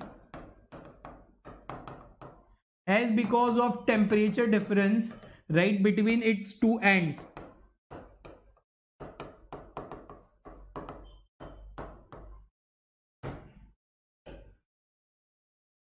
As because of the temperature difference between its two ends. That will define its conduction. Glass rod versus metal rod. This will have the high conductivity rate and this will have the low conductivity rate as compared to the metallic rod. Right? Okay. Yeah, I can understand materials are different, but there is something. Suppose it is not a metal rod, it is a rod made up of the steel, things may differ. Suppose it is a rod made up of the brass, things may differ. Suppose it is a rod made up of the copper, things may differ. Why? The melting point of each and every material is different. And completely the conduction depends on how material is allowing. How I am allowing a person to trespass my premises. Question mark. If I'm allowing, then I am having the good conductivity rate. Okay, I'm not considering whatever amount of the loss I will face in the future, but still, right, as my nature is like that only, I'm allowing a person to trespass my own premises, right? Conduction. The rate of the heat flow.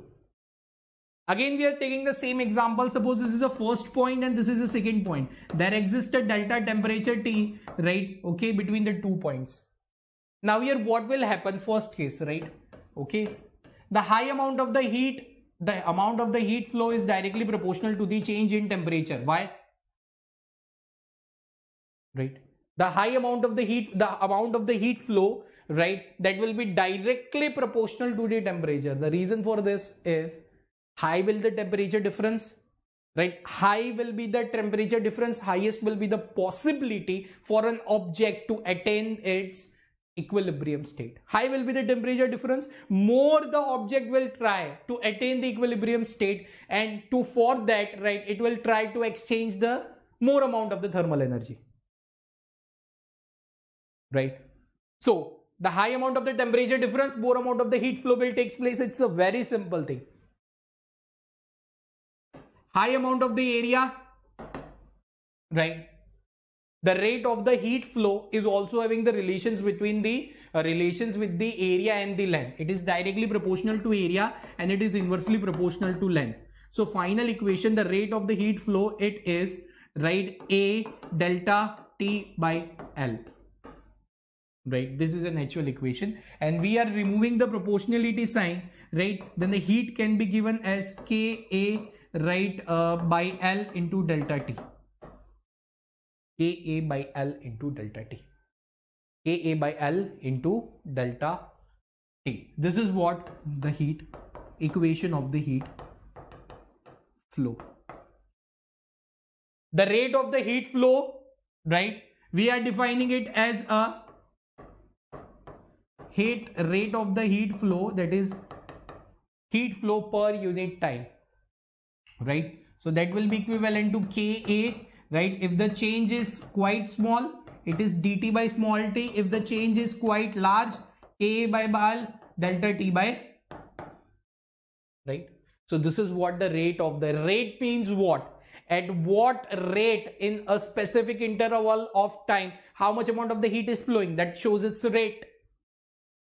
I'm having a car, I'm having a capability to reach Surat in, right, half an hour. So that is my rate. In half hour, I can cover 30 kilometers, right? Like my another car, it is having the capability to cover that distance into 45 meters. So that is its rate. So this is the rate of the heat flow. It completely depends on how object, right, the rate of the heat flow, that completely depends on how object is reacting towards its heat. Whether it is conducting or not, whether it is in high state of conductivity or not, right? We can compare these examples, right, to the current, and for that, right, we have seen the example, we are having the concepts of the thermal resistance. What actual the thermal resistance is, we have seen one example. What? K is directly proportional to area, right, and Q is directly proportional to area and Q is inversely proportional to length, this heat flow. Actually, the thermal resistance is a property, right? This will decide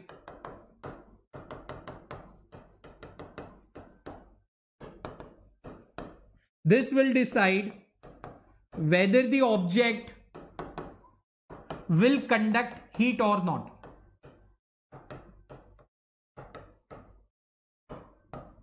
The thermal resistance will decide, right, whether the object will conduct heat or not. High the value of the thermal resistance, low conductivity, low will be the value of the thermal resistance, high conductivity. If you have seen into the current electricity, that is equivalent to L by Ka. It is directly proportional to length and inversely proportional to area, right? Likewise, resistance is equal to rho L by A. Resistance is directly proportional to length and inversely proportional to area. Similarly, we are having the concept, see, in electrical circuits, we are having the formula, like concept of resistance that resists the current flow. Here, in an analogy, we are having the concept of thermal resistance that resists the heat flow. In electrical circuits, that resists the current flow. In this circuits, it resists the heat flow. That is the concept of the thermal resistance. Now here, right, we are going to answer that question. In a campfire, when two rods were there, one was having the high thermal resistance and second was having the low thermal resistance. The metallic rod as compared to the glass one, it is having the less thermal resistance and it allows more heat to flow along it. The name itself states that thermal resistance, what it states? It states that how I am allowing heat to flow through the body. L by Ka, right? In electrical circuits, we have seen this. In this, we have seen this now. In electrical circuits, we have seen the parallel and the series combination of the resistors. And the current was flowing. The same we are going to see here, right? The series and parallel combinations of the rods, the combinations to find the equivalent thermal conductivity, right? Okay, equivalent. So let us take a very simple example. This is rod 1. If two rods are connected in series, right? One is having thermal resistance capital K1, second is having thermal resistance capital K2. Right? I think there will be a problem of a symbol. Let's take an example. One is having the thermal resistance of R1, second is having the thermal resistance of R2. Now, if these two rods are connected in series, right? Here it is in T1. So first point, as because of temperature difference,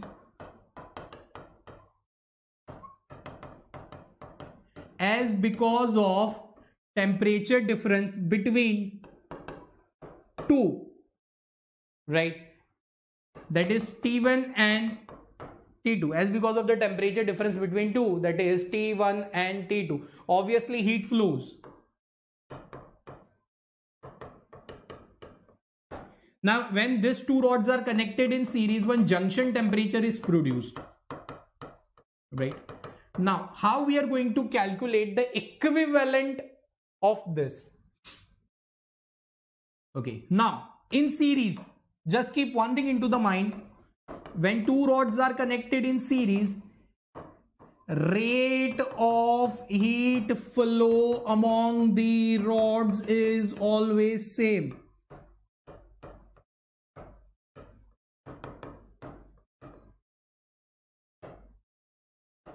Rate of heat flow among the rods. It means that whatever, see, suppose T is the junction temperature. Whatever amount of the rate of the heat flow is there between T1 and 2, the same amount of the rate of the heat flow will be in between T2 and T1. So it is dH, right, in between T1 and T, that is equivalent to dH in between T and T2. The rate of the heat flow will be equal. In another sense, can I say dQ by dt, right, in between T1 and T, that is equivalent to dQ by dt in between T and T2. Replacing the values, right? Okay, replacing the values, we are able to calculate the junction temperature, right? So first the calculation of the junction temperature, and then we are going to calculate the K equivalent, right? So here the junction temperature, it is defined as K1 A1 by L1, temperature difference T1 minus T, K2 A2 L2, temperature difference T minus T2. Using this formula, we can calculate the junction temperature. We can calculate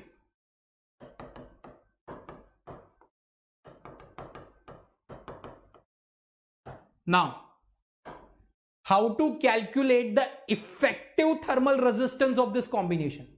Can I compare these two rods as the two resistors like this way? Of an electrical circuits, one is having resistance R1. If these two are connected in series and rate flow, in electrical circuits current flow was equal, and here the rate of flow is equal. It means R equivalent, that is equal to R1 plus R2.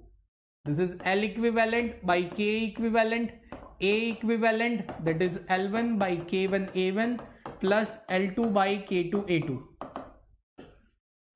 This is the general formula, right, to find the equivalent, right, K conductivity.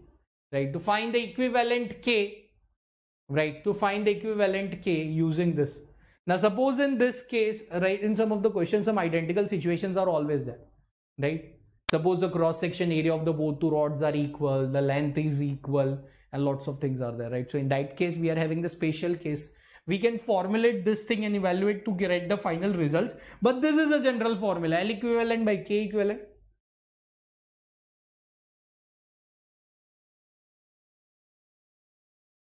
Right. What about when two rods are connected in parallel? Suppose this is a rigid wall. This is rod number 1. This is rod number 2. Right. This is having conductivity K1, area A1, length L1.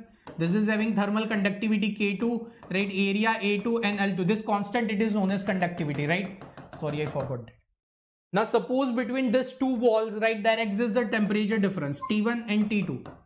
Now with this, the rate of the heat flow.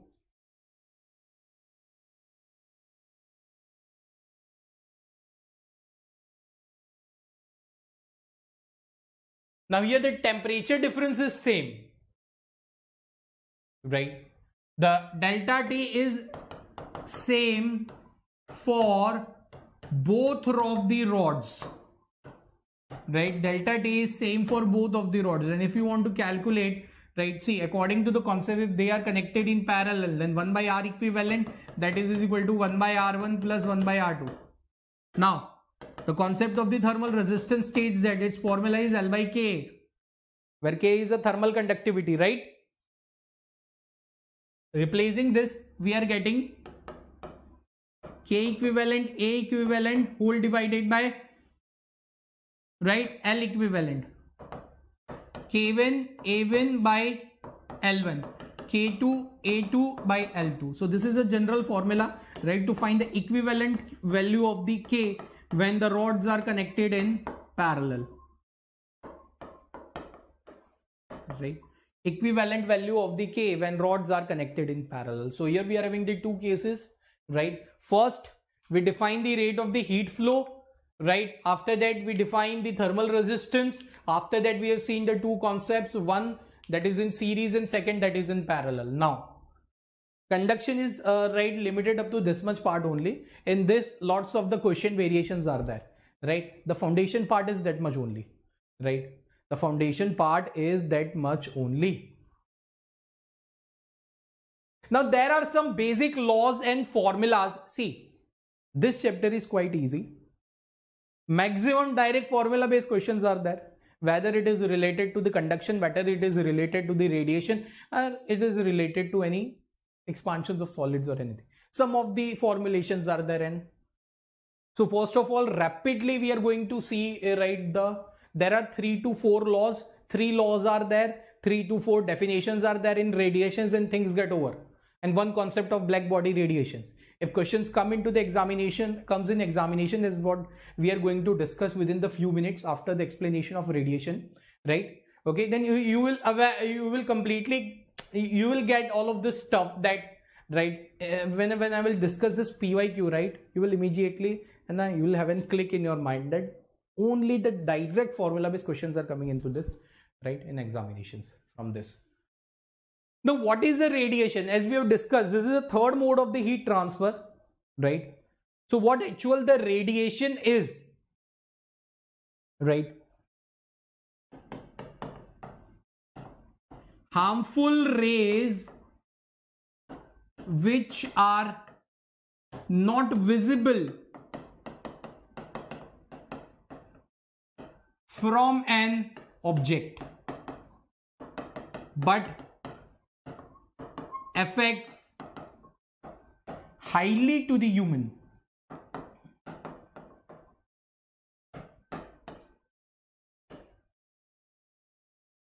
Sun. Very harmful rays are coming from the sun, but maximum of the harmful radiations are getting absorbed into the ozone layer, right, that is formed at the top of the earth, right? Any object, right, in a universe, it is having a tendency to emit some light. some might are releasing the negligible, some are having the high temperature, so they are releasing the high wavelength of the light. Some might be are visible, some might be are not visible, but maximum number of, see, radiations, it means that whatever any object, if it is capable, right, to emit some radiations, right, again, those who are quite harmful for the human health, generally we are defining it as a radiation, right? Now in radiation, right, okay, related to, see, radiation is one of the mode of the heat transfer, na? In conduction we saw, na, how heat transfer is going on, right? We saw the rate of the heat transfer. We saw the this one, the thermal resistance part. So in conduction we saw each and every aspect, right, how the heat transfer is going on. Now we are going to see how heat transfer takes place, right, in the cases of the radiation.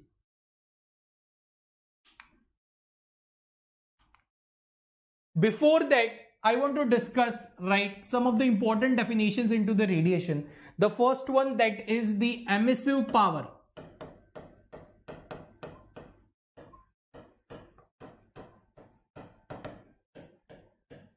The first most important definition into the radiation.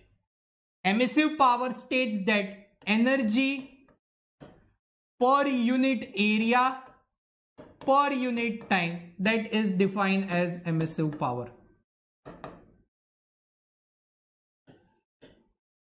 Any object, any body that is having capability to radiate an energy, in another sense, radiated energy per unit area per unit time, shows the emissive power of that specific object. Second definition, spectral emissive power.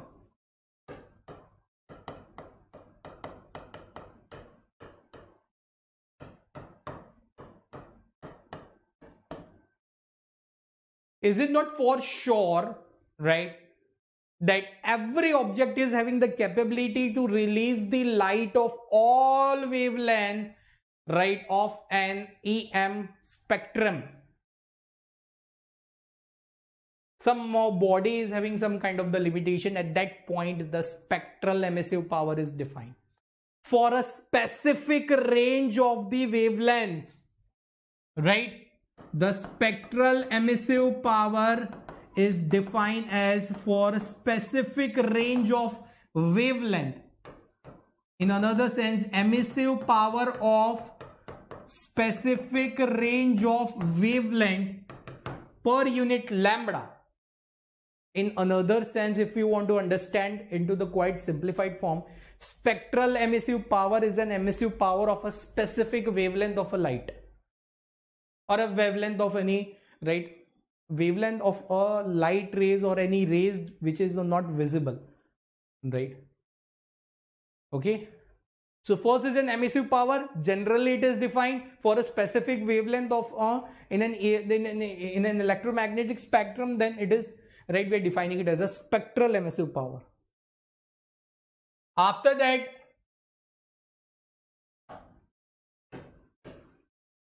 right, comes the emissivity.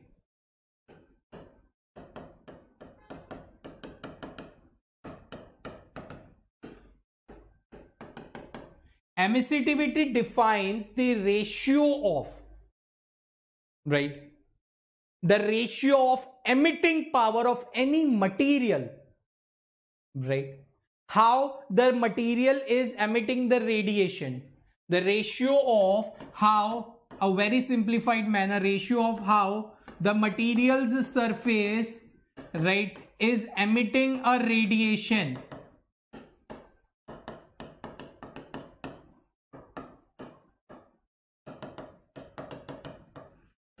to, right, the emission, or you can say to the right, a perfect emitter.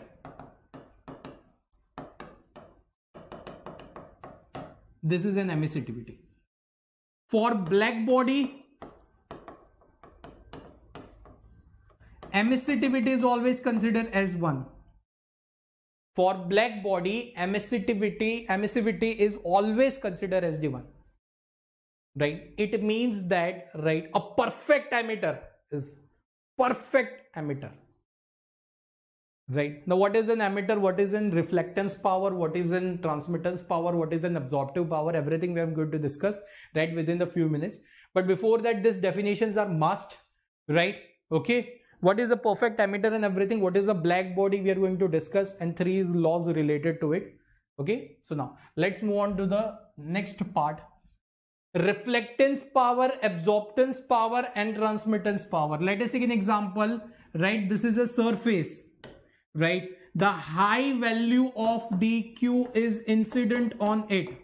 High value of the energy is incident on that surface.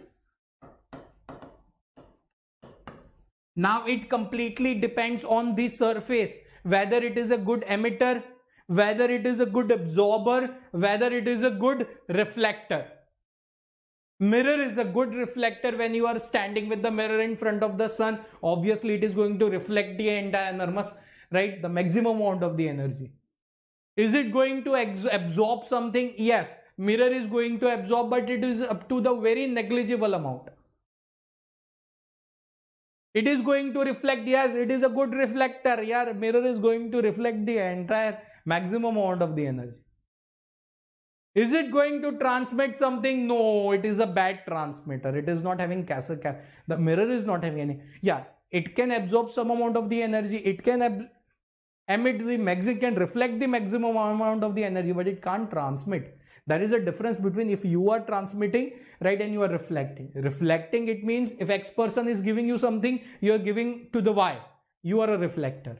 Transmitting means you are the source and you are emitting something. So that is a difference.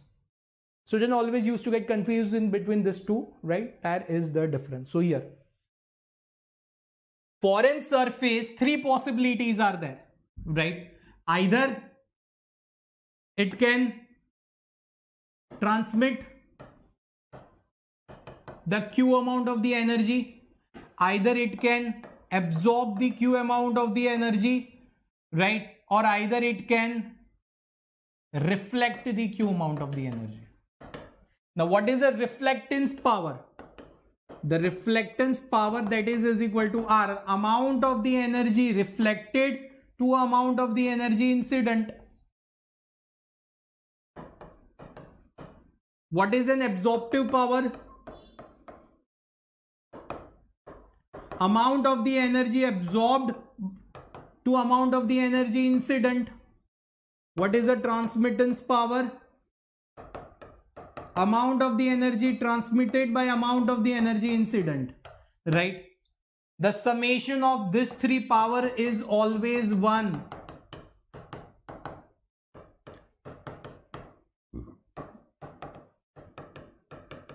The summation of all these 3 powers is 1. You can see there are some radiations that are incoming from this, right? And slowly things are getting, right? Some of the part is getting refracted. See, right now we are not moving on to the refraction, scattering and all of this. Now, from the radiations point of view and from this chapter's point of view, whatever it is needed, we are going to discuss that part. Some amount of it is transmitted, some amount of the things are, right? Okay, some amount of the thing is reflected and some amount is absorbed, right? Now with this, right, we are having the 3 important stuff. The first one is a Stefan's law. Before that, let's move on to black body. You all are aware of, right? Black body, I don't think, right, we are going to waste the time using, right? We are not going to waste the time, right, on the discussions of the black body. Right? Black body you all are aware of. Now, what does the Stefan's law states? The emissive power of any material surface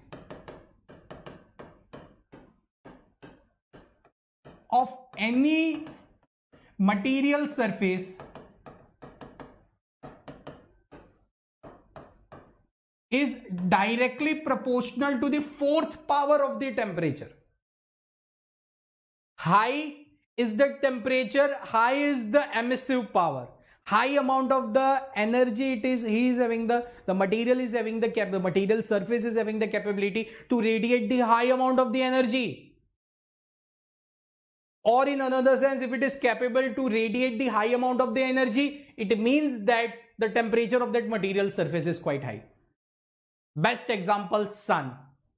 Sun is having the high amount of the temperature. That's why it is having the high capability to radiate that energy. And that's why, right, sometimes in some of the theoretical aspects, we are comparing, right, the sun not as a perfectly black body, but as a black body. Because for a black body, right, for a perfectly black body, emissivity is always 1. So what does the Stefan's law states? It states that the emissive power of any material surface, it is directly proportional to the fourth power. So can I say emissive power is directly proportional to the fourth? Removing to the proportionality sign, we are getting one constant, right? And that is the Stefan's constant. But first of all, let's replace this formula. So here it is energy radiated per unit area per unit time, that is sigma T to the power 4. So here can we say the energy radiated, that is equal to sigma A T to the power 4. Now this is energy radiated per second.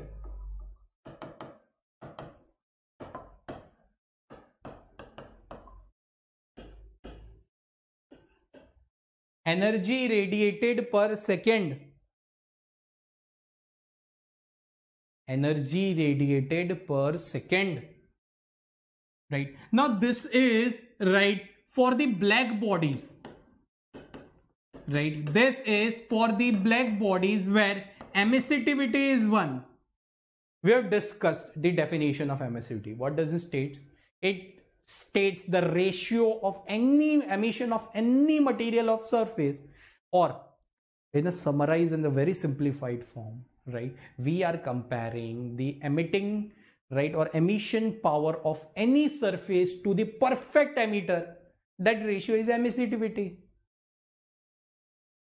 So this is for the black body. But if we are defining the general case, then energy radiated is equal to sigma A emissivity T to the power 4, right? For perfect black body,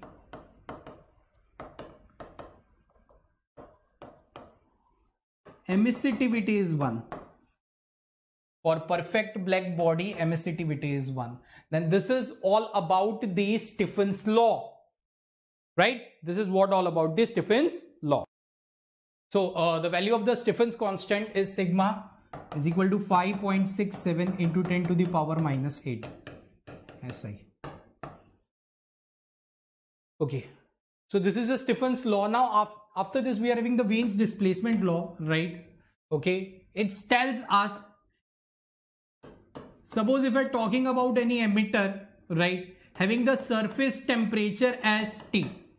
If we are talking about any, right, temperature and then an object, right, that is having the capability to emit the radiations, right? Okay. So that is having the surface temperature T. What does this Wein's law tell us? Right, it tells us the wavelength emitted from the surface is inversely proportional to surface temperature. The high will be the surface temperature, the less value of the lambda in the EM spectrum will emitted. The high value of the surface temperature, the less value of the lambda, right, will get emitted. The low value of the surface temperature, right, the high value of the lambda, it might be possible that it can be visible, right? Removing this proportionality sign, we are having B by T. Okay, this is nothing else but a Wein's law. The direct formula based questions are there, right? Direct formula based questions are asked in this. And yes, about the value of the, right, about the value of this B, then it is B is equal to 2.89 mm dot Kelvin. Approximate it is equivalent to, right? Now this is only the part of the radiation is, and now let's see some sums related to it, and finally we are going to revise this stuff. Okay. The power radiated by the black body is P, and it's radiates the maximum energy at wavelength lambda 0. If the temperature is body is now changed so that it radiates the maximum energy of the wavelength 3 by lambda 0, then power radiated it becomes NP, right? Okay, see, it's very simple thing. We are using this question is asked in NEET 2018. Okay, we need to find some relation between the energy and wavelength. In another sense, this question is the combination of Stefan's law and Wein's displacement law. Energy is directly proportional to T to the power 4, right? Similarly, temperature is inversely proportional to lambda. So in another sense, energy is inversely proportional to lambda to the power 4. Can I say E1 by E2 that is equivalent to lambda 2 by lambda 1 whole to the power 4, right? Okay, so here the power radiated E2 that will be equivalent to 256 by 81 of E1, and comparing this to N E1, we are having the value of N as this way, see, right? Replacing this value, first we are going to replace as lambda 0, and 3 we are going to replace it at 3 by 4 lambda 0, right? Okay, 3 by 4 lambda 0, right? 3 by 4 lambda 0. Okay, you can see directly formula based question is there. Let's move on to the next question. Two rods. See, now this question is based on the conduction, and this is asked in NEET 2017 paper. Two rods A and B of the different materials are welded together as shown into the figure. That thermal conductivities are K1 and K2. The thermal conductivity of the composite rod will be parallel connection. See, this side temperature is T1, this side temperature is T2. See, direct parallel connection it is, right? So in parallel connection, if I'm talking about the thermal resistance, it is 1 by R1 is equal to 1 by R equivalent, that is 1 by R1 plus 1 by R2, right? I'm talking about the thermal resistance. Replacing the value, it is K equivalent, A equivalent by L equivalent, that is equal to K1 L1 A1 by L1 plus K2 A2 by L2. Now see, length of the both composite rods are same, and if they are connected in parallel, then L equivalent is also equivalent. So it is going to be same. So this is going to be cancelled, right? Now we are having K equivalent, right, into A equivalent as K1 A1 plus K2 A2. Now area will be twice of the individual. This is A, this is A. Area will be twice of the individual. So can I replace A equivalent as 2A into K equivalent, that is K1 A1 plus K2 A2. Then this A is going to cancel. Then we are getting the value of the K equivalent as K1 plus K2 whole divided by 2.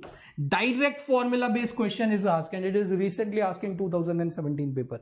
Past 5 to 7 years paper plays the most important role, because if I'm talking about the NEET level of question, then since 5 to 7 years, it is changing rapidly, drastically it has changed, right? Before 2017, we were not expecting the questions of calipers and screw gauge from units and measurement, but this time we are having, right? This time we are having. So lots of differences are there, right? Now let's move on to the next question. A spherical black body, right? Okay, within radius of 12 centimeter. See, radius R1, that is 12 centimeter, radiates a power of 450 watt. Direct formula based question from NEET 2017, right? 450 watt power at 500 Kelvin. T1 that is equal to 500 Kelvin. If the radius is halved and temperature is doubled, radius is halved, right? Temperature is doubled, then the power radiated would be very simple. Power is directly proportional to area T to the power 4, right? So it is E1 by E2, that is equal to R1 square by R2 square, T1 to the power 4, T2 to the power 4, right? So we are having E1 by E2, that is equivalent to, what is the value of R1? R2 is R1 by 2, so it is 4. R1 will get cancelled out, and temperature is getting doubled, 2 whole to the power 4. So E1 by E2, that is equal to 4 whole divided by 16. E2 that is equal to 4 of E1, right? Initial power is 450, right? So final we are getting E2 as 1800 watt, right? C is the perfect answer. Direct formula based question. NEET 2017, right? So from this chapter, right, it doesn't mean, right, this chapter is, I'm not saying it is that much easy. Sometimes logical questions are there, but that will come from the graph based question and integration based questions from the thermodynamics. That will come from this chapter. Direct formula based questions are there. A black body, okay, this thing you can do, right? It's phase 1. This is a homework from my side. You can answer this question right beneath the video and to the comments. A piece of the iron is NEET 2013, a theoretical based question. A piece of iron is heated in the flame. It first becomes dull red, then becomes reddish yellow, and finally turns to white hot. The correct explanation for the observation it is given by see. Colors are getting changed. It means wavelength is involved. And whenever the wavelength of a radiation is involved with the temperature, see, piece of the iron rod is heated. It means heating, it means somewhere temperature is involved. With this heating, the color is getting changed. Becomes dull red, then becomes reddish yellow, and finally turns to white. So with this color, the wavelength of the radiations are getting changed. So with this wavelength and temperature, if this kind of thing is there, then we are having only one law, Wein's displacement law, right? Direct question. A black body has the maximum wavelength lambda 1, that is equal to lambda m, right, at the temperature T1, that is equal to 2000 Kelvin.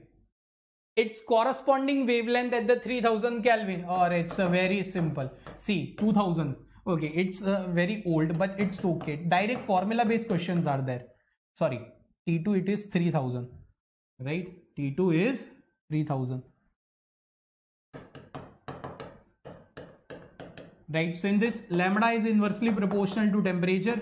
Lambda 1 by lambda 2, that is equal to T2 by T1. So that is equal to 3 by 2. So lambda 2, that is equal to 2 by 3 lambda 1. Right, 2 by 3 lambda 1. Okay, P is the perfect answer for this specific question. Direct formula with direct use of the Wein's displacement law. This thing you can do. This is a homework from my side. Now we are going to see one sum related to the composite rods. This is also you can do. Okay. Consider the compound slab consisting of the two different materials having the equal thickness, right, and thermal conductivities K and 2K respectively. Okay. This thing also you can do. It's not a big deal, right? Yes. Right, this thing you also can do, right? It is not a. So students, thanks for your cooperation. Will be right for all of those stuff. So guys, this was all about the heat transfer, the thermal properties of matter. I will be waiting for all of your comments beneath the video, right? So guys, it's time to go. Again, we'll come back with the thermodynamics and the KTG. Right, so guys, this is Indrajit Singh, your own physics educator, signing off from the desk. Bye bye, Sat Sri Akal and Namaste from my side, Bacha ji. Bye everyone, stay at home, stay safe, stay healthy amidst this pandemic. Bye Bacha ji.